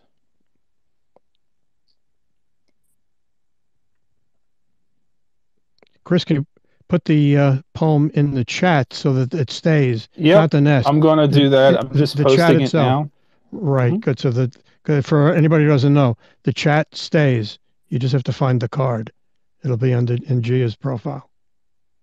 Just a quick note before we switch over, for any of you who are trying out the chat, it is getting updated as we go along, and now it's starting to save your searches.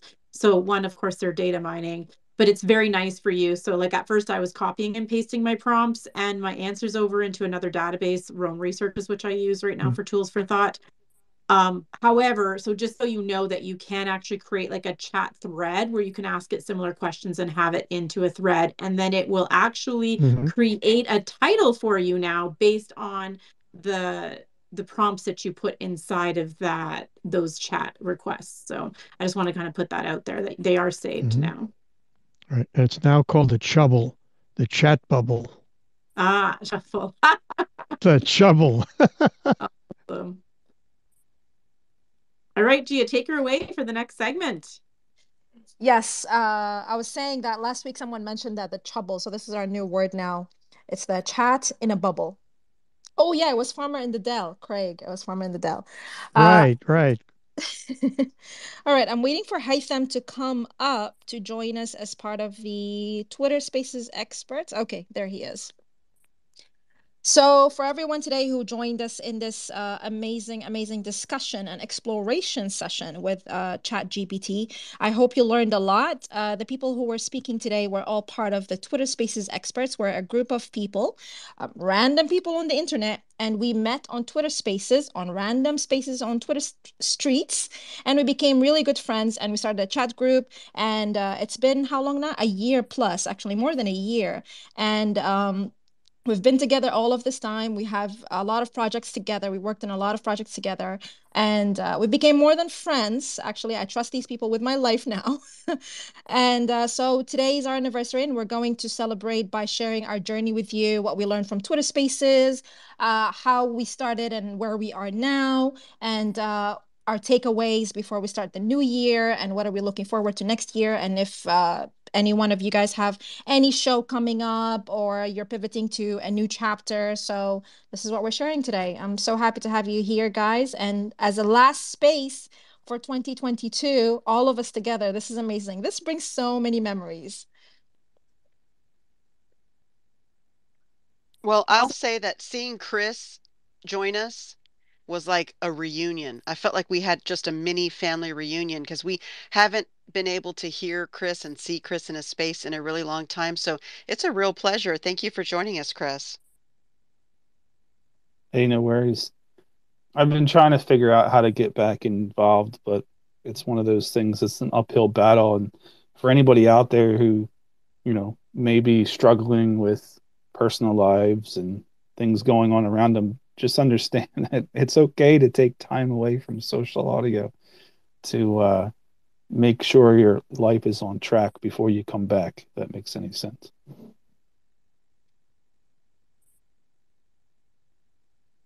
Also, we just want to make sure that we acknowledge that there's only 12 spaces on the top on the speaker stage, and there are more than 12 of us who are listed as the top 22 experts to follow for 2022, in addition to some others. So I just want to recognize that they're all the people on the speaker panel, as well as down in on the listener end, just simply because we can't bring everyone up on stage. We've got Dan Roeder there, and Michael Sterling, and Jason of Bunsen and Beaker, who is a pioneer in all of this. So just to acknowledge that there's more of us than who you see. There we go. They're putting their hearts up there. Yes, we are 22. We are a group of 22 people, and I added it up on the nest. So this was our last year's anniversary, I think. And we're here together. It's a big group, like Samantha said. We can't bring everyone up. Some of them are busy, but yes, we're here together. So let's go. Let's share where we were and where you are right now. And go ahead.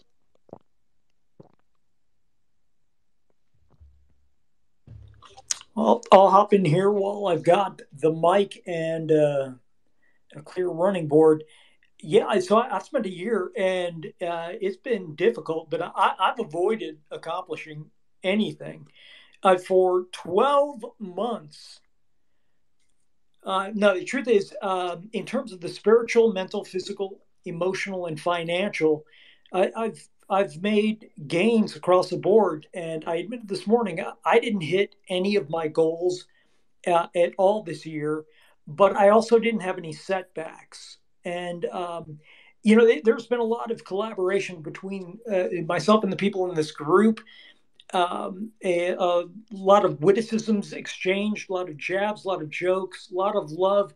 And I'm fortunate to say there hasn't been a mean-spirited gesture that's that's come my way in the past year, and I can attribute that to the bulk of my time being spent in this space and centered around the individuals that are up here. So to that, to a year of little accomplishment, but absolutely no setback, I thank you all. It's been a pleasure.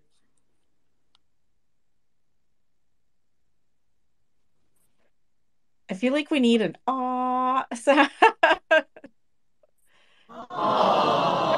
Oh, there we go. Jason up. All right. Oh, George did it for us. Thanks, George. Thanks, George.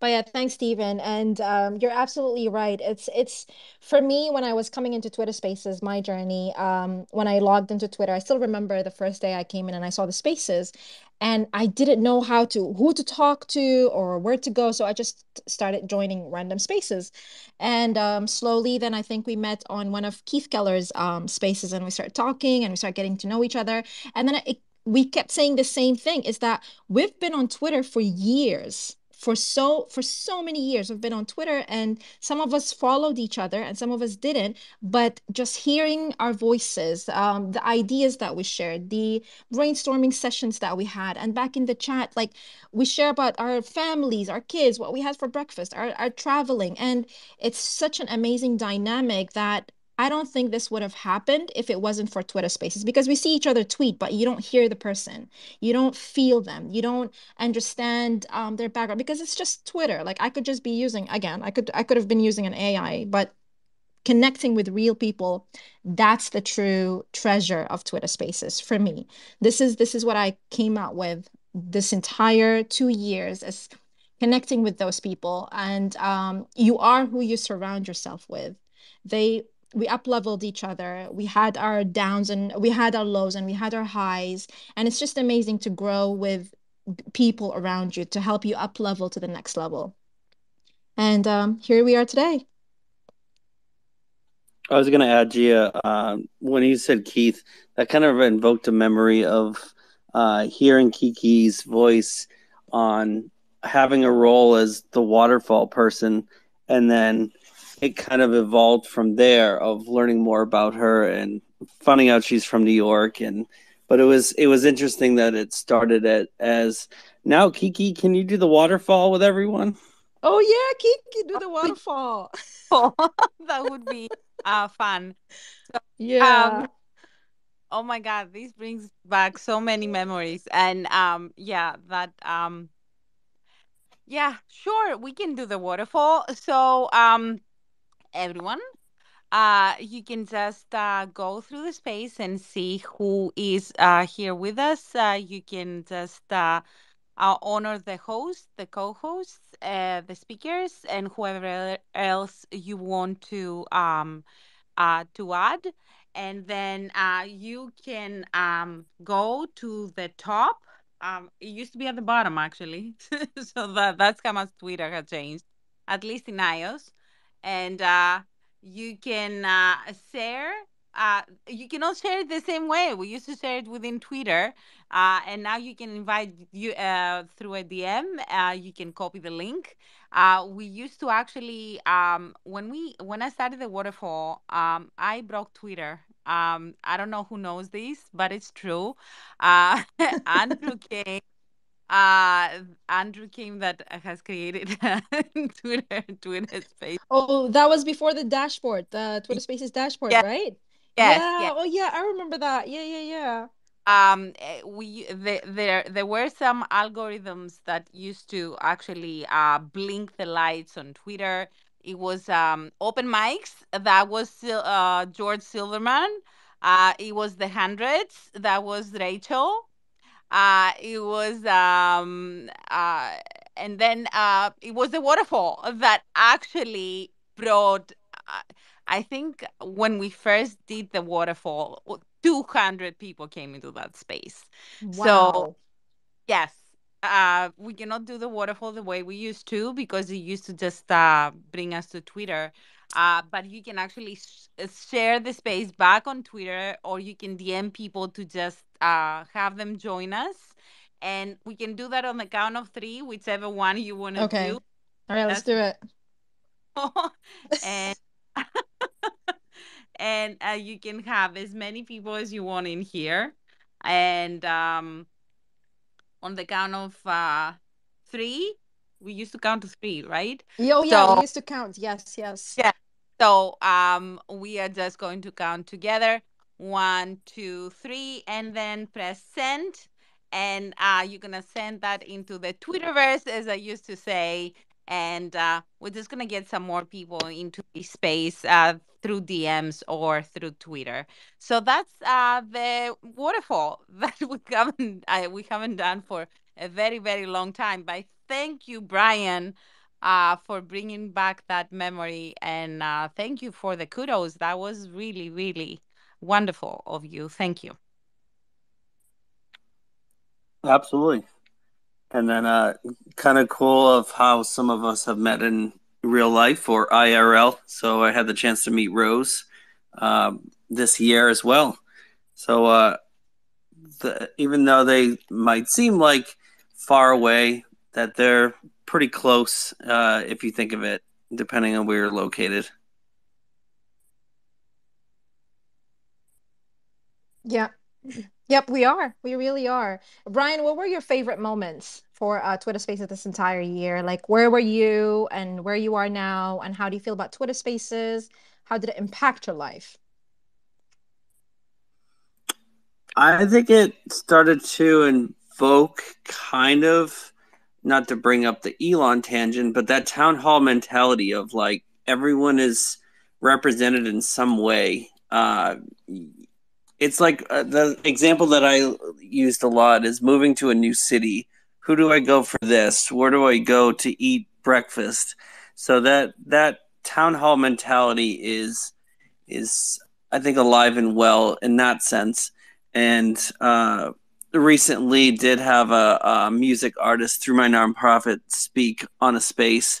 So it kind of had an evolution of like not just random folks all the time, but folks who are in certain sectors um, that can kind of demonstrate their reach as well.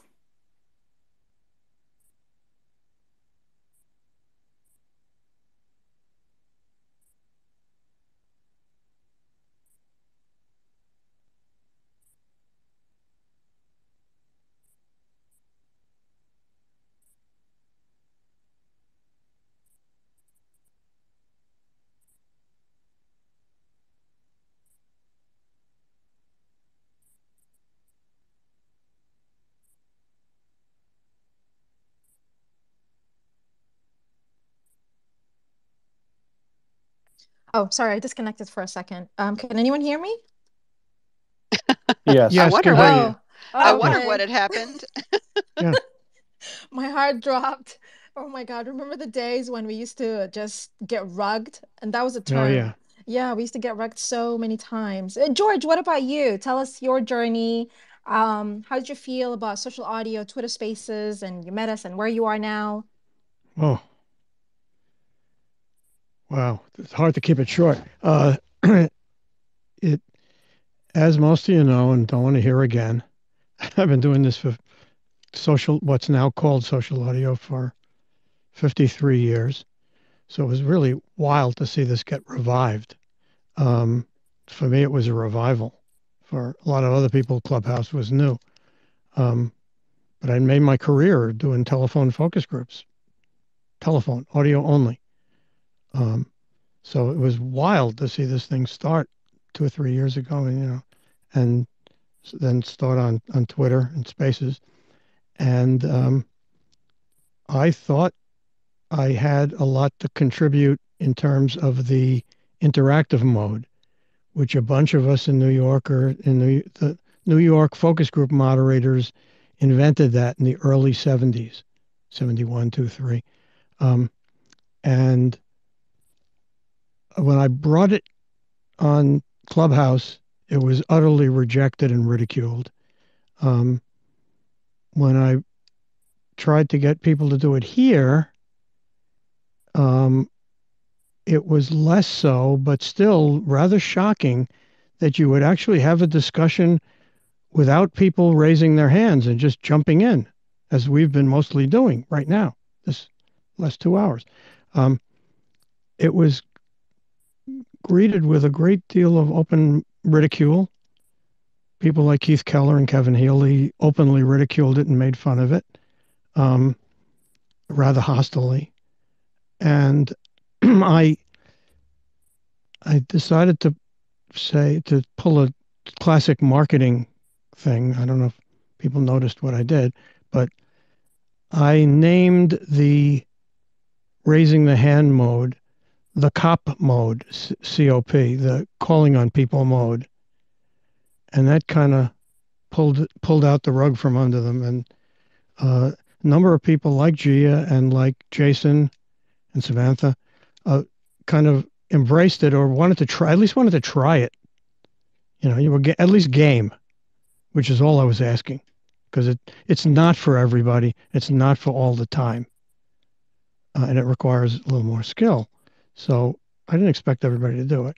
But a lot of people were very game about it. And it's now become a kind of standard for a lot of spaces. And I think independently, the NFT people, all the NFT people run their spaces exactly that way. I don't think they got it from me. I think that just spontaneously happened. But it was really very gratifying over the year to see how many people are doing. A lot of people are erroneously calling it open mic mode. And while I personally like open mics because I like to hear the ambient noise, I like to hear dogs barking. I know it throws a lot of other people off, and they don't like it, so they mute themselves. But I love to see I like to hear grunts and groans and yup and aha and laughter, stuff like that. And it really adds a lot to it. And a lot of you are embracing that now. And I'm very grateful to doing that. And I hope that I made a contribution to the way spaces are run now. And again, it's not always, and I even do it. I mean, you come to my spaces, I do a hybrid mode. I mean, I ask for people to jump in when they like, because I don't know when they have something to say and when it's most relevant, when they want to piggyback on what somebody else said. I can't tell that as the facilitator. So I ask them to do that, and some people prefer to raise their hand. Fine, they raise their hand, and I call them, and it works. It works just fine. So that was and the other high point of the year was I sent out on August 11th. I sent out the following tweet that went viral. Today I am 80 years old. So far, so good. And that was my coming out that I was 80 years old. I hid that fact from people because I thought my ideas would be rejected as being from some old guy who they didn't have anything to learn from. And all I want to do is come here and share the wisdom that I've been given. I mean, I've discovered a few things. Some of it's my wisdom, but most of it I got from other people in a very long, very successful and happy life. And I really want to pass that along before I leave the planet. That's my sole motivation. I'm not, well, thank you. George, I think Thank that's you. such a great way for us to kind of continue the conversation, because I will say for me, I look at this group of folks here that are now very good friends, dear friends, that we've shared Mhm. so much time together, that I didn't know you guys before Twitter Spaces. And as Gia mentioned, we were all on Twitter. Isn't that But for amazing? whatever Yep. reason, it never put us together. And now we are together, and we've really cemented very strong bonds with one another in a really Mm. beautiful way. And as Gia mentioned before, we've done a lot of things together beyond this, but beyond those initial fumblings where we were all trying to poke around and figure it out. We're now doing fun things, exciting things, funny things. And where will this go? I don't know, but I'm excited to have these ride or die folks with me to do those kinds of things. And I'm excited to hear what others have to add to that. Yeah. Rose, Indra, Hatham, jump in. Right. You got me, Jennifer. I'll jump in. Can you hear me now? Is this any Yes, better? Yep. ma'am. Okay. I put on earbuds. I've been quarantined to my room because I've had COVID for the first time. So there you go. So my son is on the way home, but I'm here. I don't know.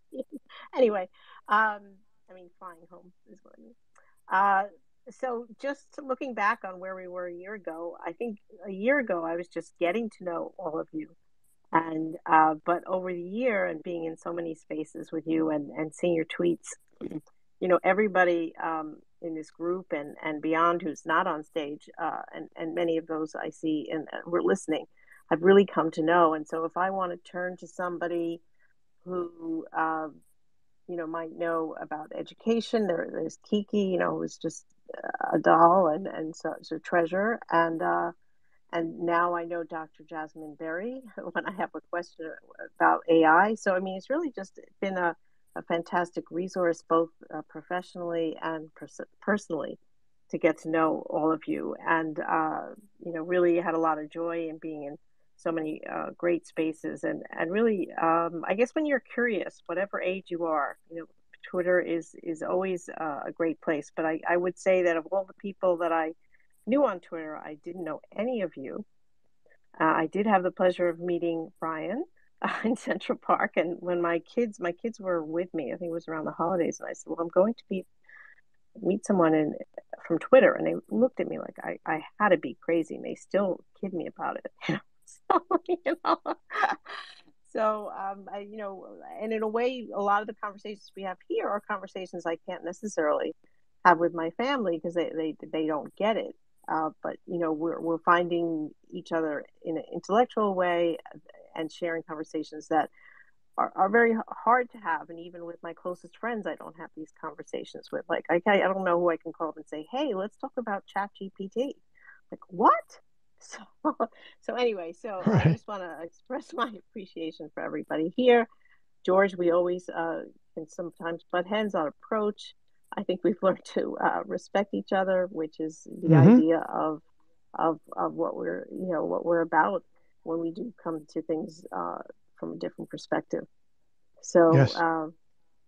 I've held Twitter Spaces here. I've held a lot of my live stream shows, and I've been fortunate and lucky to have Gia and Jennifer and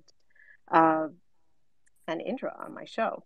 So, Rose, are you finding your friends a little more boring?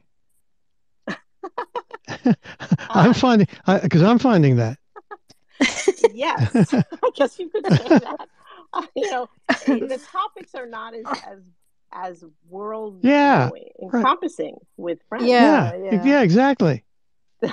So I really, it's who can we talk about generating poetry on GP? Even with poets, I think I couldn't say, "Hey, have you tried ChatGPT for haiku?" Or I also tried it for, just so everybody knows, for Milton. I tried trying to get specific and see if it could generate Paradise Lost. It couldn't. So But anyway, so thank you, Gia, for coming up with this idea for the space, and everybody who has joined tonight. And it's amazing that we got so many of us together for one night. So let's keep going, and I can't wait to hear where we are next year at this time. Well said. We love you, Rose. You're a national treasure too, baby. Thanks so much, Gia. I'm turning off my Yeah, mic. Okay, yeah. feedback. I know. I just wanted to jump in and say, like, first I want to thank Gia, but she's the one who actually got me into like Twitter Spaces. It all started with a tweet that I saw. She was talking about Twitter Spaces. Then I kind of like, I didn't know Gia back then. Then I just like replied to her like, "What is Twitter Spaces?" Oh, it's just like what is the other one called? Clubhouse. I'm like, what is Clubhouse? I never used Clubhouse in my life. I never used any kind of like social audio before. And she literally, that's exactly her expression. Then she told me like, hey, join this space, which was a space that had Keith in it. Oh, I I was remember like, that. wow. Yeah. Yeah, and I was like, wow, this is quite interesting. Like finally Twitter has something else than people just like kind of like attacking each other and like trying to dig some news or uh people trying to be famous and for me it was like Twitter was just like a place where I can like just go on, talk about politics, uh get rid of like my anger there and just leave. That's what I used to do with Twitter. It wasn't like a big thing for me. And and as soon as I started like joining those spaces, I was like, wow, I'm talking to humans. These are amazing people. And then kind of like became friends with Gia, then Samantha, George, uh, Chris, uh, all of you guys. And it was, for me, it was just the beginning. And then I started like, you know what? I need to explore more. And to be honest, like I have really amazing friends that are in this room that are not speakers. Like there is Jamila down there. There is Mohammed Suway from Saudi Arabia. There's Dr. Ayman. He's from Japan. He's a robotics engineer. I knew all those people just through Twitter spaces, and we became like really close friends. There's Talal. He was here earlier and he left, but this is the only person. He's from UAE, and this is the only person that I actually met in real life. I literally like flew to Florida just to meet him, like a few days ago. And man, when I met him, I didn't feel like it's someone that I kind of like just knew. It's like the first time we meet.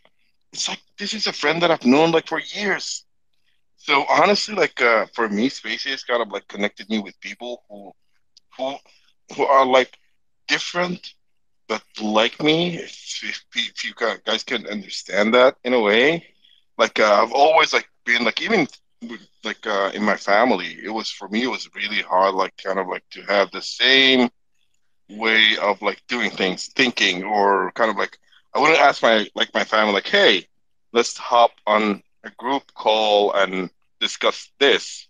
But here, kind of like, hey, I would call Gia, hey, what about this? What about that? Let's do this, or let's do same thing with Samantha. I really, really feel like I've won not just friends, people that I really love and care about. And thank you all, really. Wow.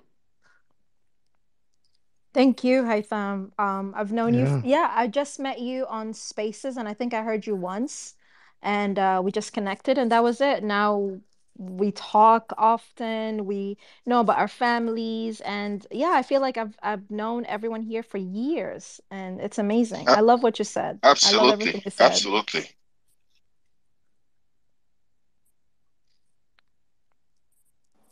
Hello, Yeah, thank everyone. you It's all. Indra. Oh, sorry. No, go ahead, Indra. Sorry. Hello, everyone.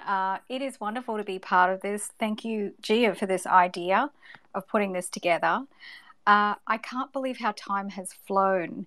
And my earliest memories of everybody in the spaces is there was some sort of synchronicity where many of us in this group, we would just all seem to be supporting each other's spaces, and we would just all hop around to all the spaces. And that was one thing that I really loved, was the supportive environment.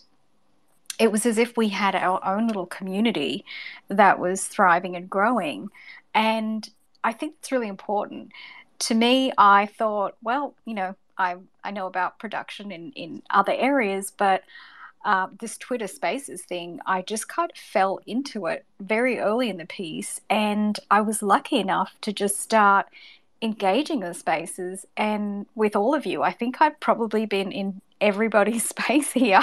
I can't really think of anybody that I hadn't been in their own space in this group. And that's how it all began for me, is I was getting pretty adventurous.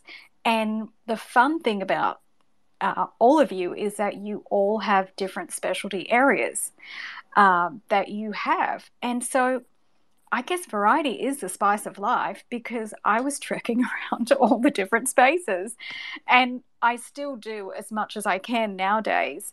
And I think, that was the secret sauce of the early humble beginnings of, for me, the Twitter Spaces. It certainly encouraged me very quickly, because once you have that kind of cohesiveness with a network, then, I started doing my own spaces pretty quickly.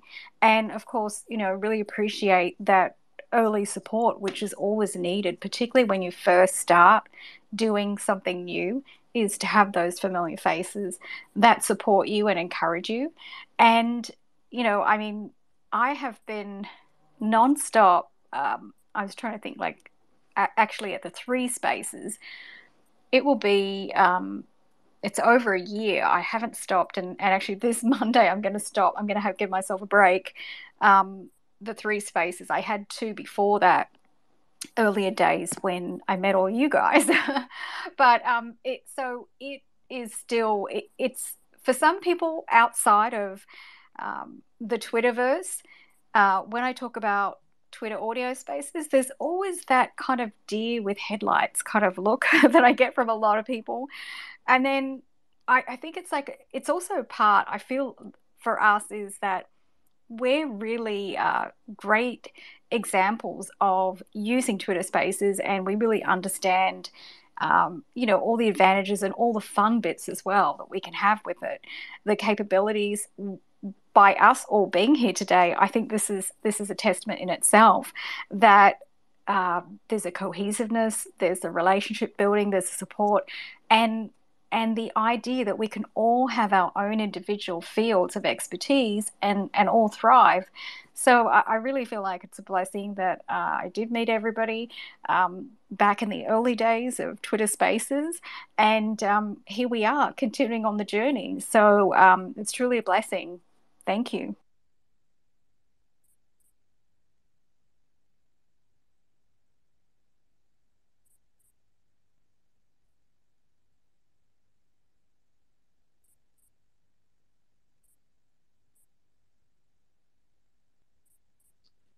I thought I got wrecked again.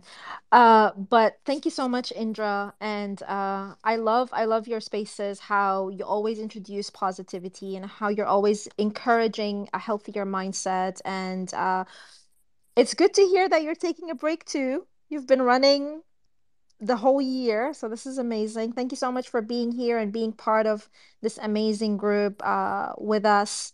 We appreciate you, appreciate everyone here. And you mentioned something really, really important. And I want to add to that is trust. Like, we are at a level, everyone you see here on stage, we know each other's style, we know what we speak about, we know we can bring into the table, that literally, if I decided to start a space like after this one, let's say like immediately, I'll just call them up like, hey guys, I'm starting this space. And we almost don't have to plan for it because we know each other's styles and we know how to make it go around. And this is the level of trust that you want to build in with people that you connect with, that if something happened, you know they have your back. That if something needed to be done, you know they will be there. So this is one of the things that I truly appreciate, and I cannot do the same with everyone else. If I have guests coming on, or if I met new people, I know that I still have to do my full preparation, my tech on the back end and everything. But with these people here, it's the trust that we built together over the years. So I appreciate you all for that. All right, who's next? Who would like to share their journey and what do you guys have and what would you like? What would you guys like to leave with our audience here today when it comes to Twitter Spaces and coming into the new year? Go ahead, Chris. Yeah, man, don't raise your hand. Go ahead, jump in. I'm used to that old raising hand function. So, Yeah, so old habits. I can't claim that I've been around, at least in the past few months, but and I want to apologize for that personally for those who have been good friends to me here. But we initially started out in a celebration of the 22 experts in social audio, which was really honestly a bit tongue in cheek. It was just a bunch of friends who absolutely loved social audio. But I think true to that is that you could have asked any of us a question about social audio and we would give you our best advice. And I think that's what really is the necessity of a group of experts. Isn't just people who are there for the acknowledgement of someone saying to them that you have done really well in this. It's the fact that we actually uh, meant well to social audio, and we spend our time working towards helping Twitter Spaces to become something special. And if I had to give I guess some advice to anyone out there who wants to be the expert, because I think we need a changing of the guard. We need new people to become experts in social audio. And I think to do that just requires practice. Get out there, run some spaces. Don't be afraid to try something new. Stay up to date on obviously the latest technology. The landscape of social audio is extremely different than it was a year ago. And really most importantly is to specialize in something, maybe something that you work within, focusing on a specific niche or a topic within social audio. It can help you to build your expertise and become known as, authority in that area. And the most biggest thing that we've probably learned with Twitter Spaces is just to basically engage with others. We've seen people grow exponentially 4 times, 10 times, even 20 times in the course of over the last couple of years with social audio. And the most important thing is just help people and just be there. And like I said, I've taken pretty much a mental break from social audio um, over the past few months. But anyone who knows me knows I've got 6 kids and we've got a ton of things going on in our personal lives. So, the least I could do was focus on family first, and and that became a major component to me. I really do absolutely love social audio. I literally changed my name to that, social audio guy. So I really do feel like it's something that can be a big game changer. But looking at the conversation from tonight, ChatGPT, I think we don't know what the future holds, but what we do know is relationships are super important. And I can't think of a better group of 22 people, those here and those not, that can represent friendship on this app. And, I can really say I'm grateful. They literally changed my life for the better. I was looking for something to change in a positive way. And this was not something I expected, but at the end of the day, social audio did that for me. So thank you guys. Wow. I love you so much, Chris. And I feel the same. We feel the same about you too. You're one of my very close friends, and I can trust you with everything. I mean, I know I sound like a broken record now, but I feel the same way about each and every one of you here. But it's true. It's true. Social audio changed my life too in so many ways, and just getting to know these people. So this is something that I wouldn't you can't put a value, like you can't put a number on it. You can't say it's like, oh, can I pay this subscription to join these people. There isn't such thing because it's so much valuable. It's so much more than that. Thank you, Chris. And again, I wanted to scream when I saw you. I was hoping and praying, like, oh God, please let Chris come today. And you did. So I'm glad you did. So, Gia, I think this is a good time just to kind of read some people in, we call it, read you in. So, social audio was started, I think, in November, December of 2020. And then in the beginning of 2021 was when it started to get opened up to people who had a certain amount of followers. And so a lot of us started during that period, starting in March, April-ish and on, and starting out with just being like many of you, a listener in the space, and getting brave enough to go up and be a speaker and then hosting spaces. And by the time December of 2021 came along, a group of us started really cross-supporting, really getting to know each other. We created a group chat. We are sharing all the new innovations, how to run spaces, how to mediate, how to overcome problems, how to run great spaces. It was really all about learning digital literacy in spaces. And at the end of December, we kind of came up with the top 22 contributors. And this is where that, top 22 experts to follow for 2022 is. So a year ago, literally on New Year's Eve and New Year's Day, Chris and Kiki and I are on Canva creating these graphics of all of these amazing people that we've met and created basically a yearbook picture of all of us. And so here we are, fast forward 12 months later, and we're asking each other, where are we at? What did we learn in this year since we celebrated, becoming top world experts with Twitter Spaces? And so that's just reading all of you up in the room about what we're celebrating here. And so many of you are just starting your journey on Twitter Spaces, and we're telling you what you have to look forward to, community, international innovative ideas and questions. We can message anyone in the room and get a better than Google answer that's very specific to us in a kind and compassionate way. And often, let's start a space on it and let's find out more kind of reply. And that's the kind of camaraderie that we have all created. Many of us have gone on and collaborated. I met someone who I did spaces with, and we ended up running a whole masterclass boot camp for how to become a TED speaker and a public speaker. And a lot of that was curated and learned and the relationship fostered through Twitter Spaces and people we met on there. And so it's been phenomenal for me, and I know for many others. Every single person that you see on the speaker page has been a mentor to each other in different capacities, in different ways. It used to be funny because these teenagers would say, oh, I have my gaming friends or my online friends. And I remember always thinking, oh man, like you need to get a life out there because you really don't know what friendship and relationships mean. But now I'm eating crow because I actually prefer many of my online friends and relationships than I do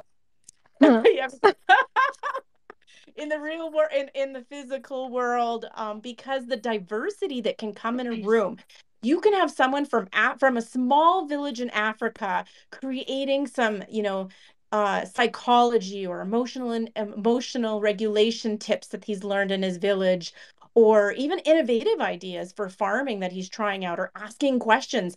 I've run spaces on like business AMA, startup business and side hustle startup AMA with my business background, and literally people from all over the world in a living room, basically not caring about gender or political status or how you're dressed or economic status, and literally exchanging amazing top level ideas and questions real time. Where else can you do that? So I'm celebrating with becoming on the, we're all on the frontier, pioneer edge of social audio, and we welcome all of you here today who get to celebrate with us as on this journey, this amazing journey to the top of the mountain. So thank you, everyone. Well said. Thank you. Yes, I love what you said. I could relate so much to the part where you said the gaming friends, and it's like we always looked at them, and then here we are geeking out on Twitter Space. We used to spend 5 hours in a space every week. Every week. That's crazy. I don't even talk to my mom that much in a month, I don't think, on the phone. Yeah, these were amazing. All right, go ahead, Jennifer. Well, I was going to encourage you, Gia, to give us your final words of wisdom as we close out this space and to thank everyone for joining us. And if you're looking at us up here and thinking, wow, that's amazing, I could never do that. The reality is, yes, you can. You can do amazing things because you have your own spice, your own flavor, your own connections, and you can make amazing things happen. There is no secret formula per se. It's something that can be replicated now. Everybody's got their own spice and flavor, so the personalities are going to jive how they jive. But we encourage you to do it. Do the thing. Create something amazing. Start now. And where will you be a year from now? What will you be celebrating?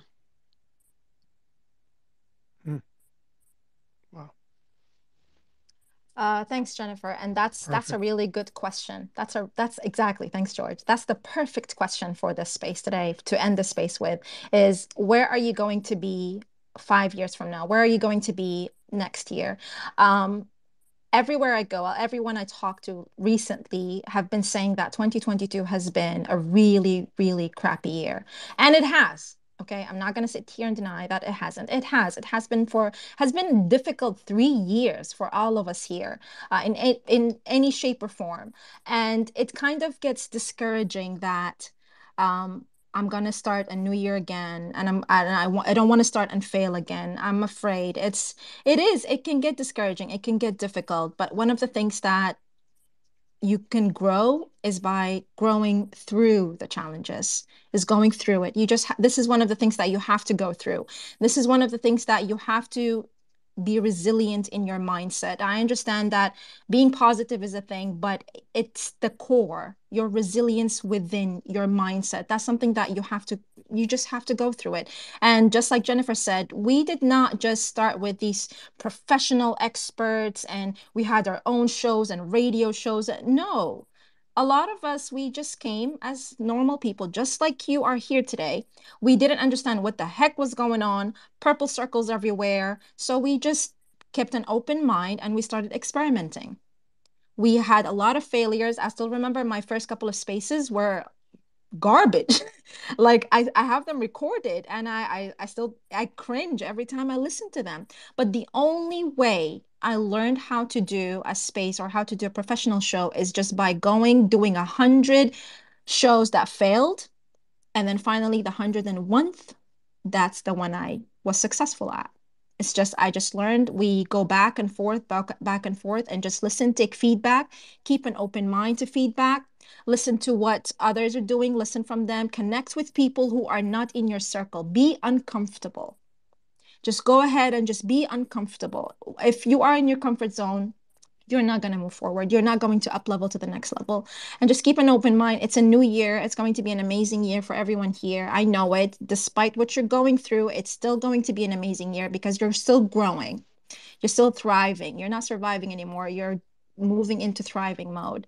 And I hope today's space was good. I hope you learned a lot. I hope you were inspired from the space today that I found out that we definitely need to do more and more topics on ChatGPT. So this is my promise to you. Next year, we're going to have more topics on ChatGPT. Why is this word so hard to say together? ChatGPT.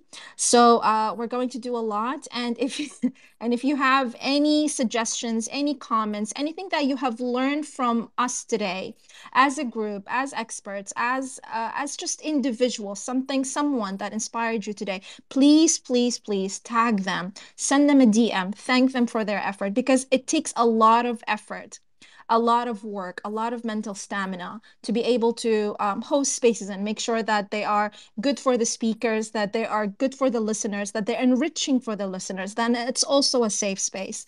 So reach out to us. All of our DMs are open. We're here for anyone who would like to learn about spaces, how to start a group or community or anything really. Just reach out, stay connected, and stay safe. And remember, you are who you surround yourself with. With that, I leave you love, peace, and prosperity for the new year. Bye-bye. Bye, everyone. Bye, Bye, everyone. everyone. Have a great Bye, Christmas. y'all. holidays, Merry Christmas, Happy New Year, everyone. Happy New Year. Yep. Wishing you Yes, happy a holidays. blessing. Love, light, Yes, and go blessings, wild. everyone. Much health. All right, co-hosts, stay until we close the space, please. All right, everyone, take care. Bye-bye. Bye. Closing in 3, 2.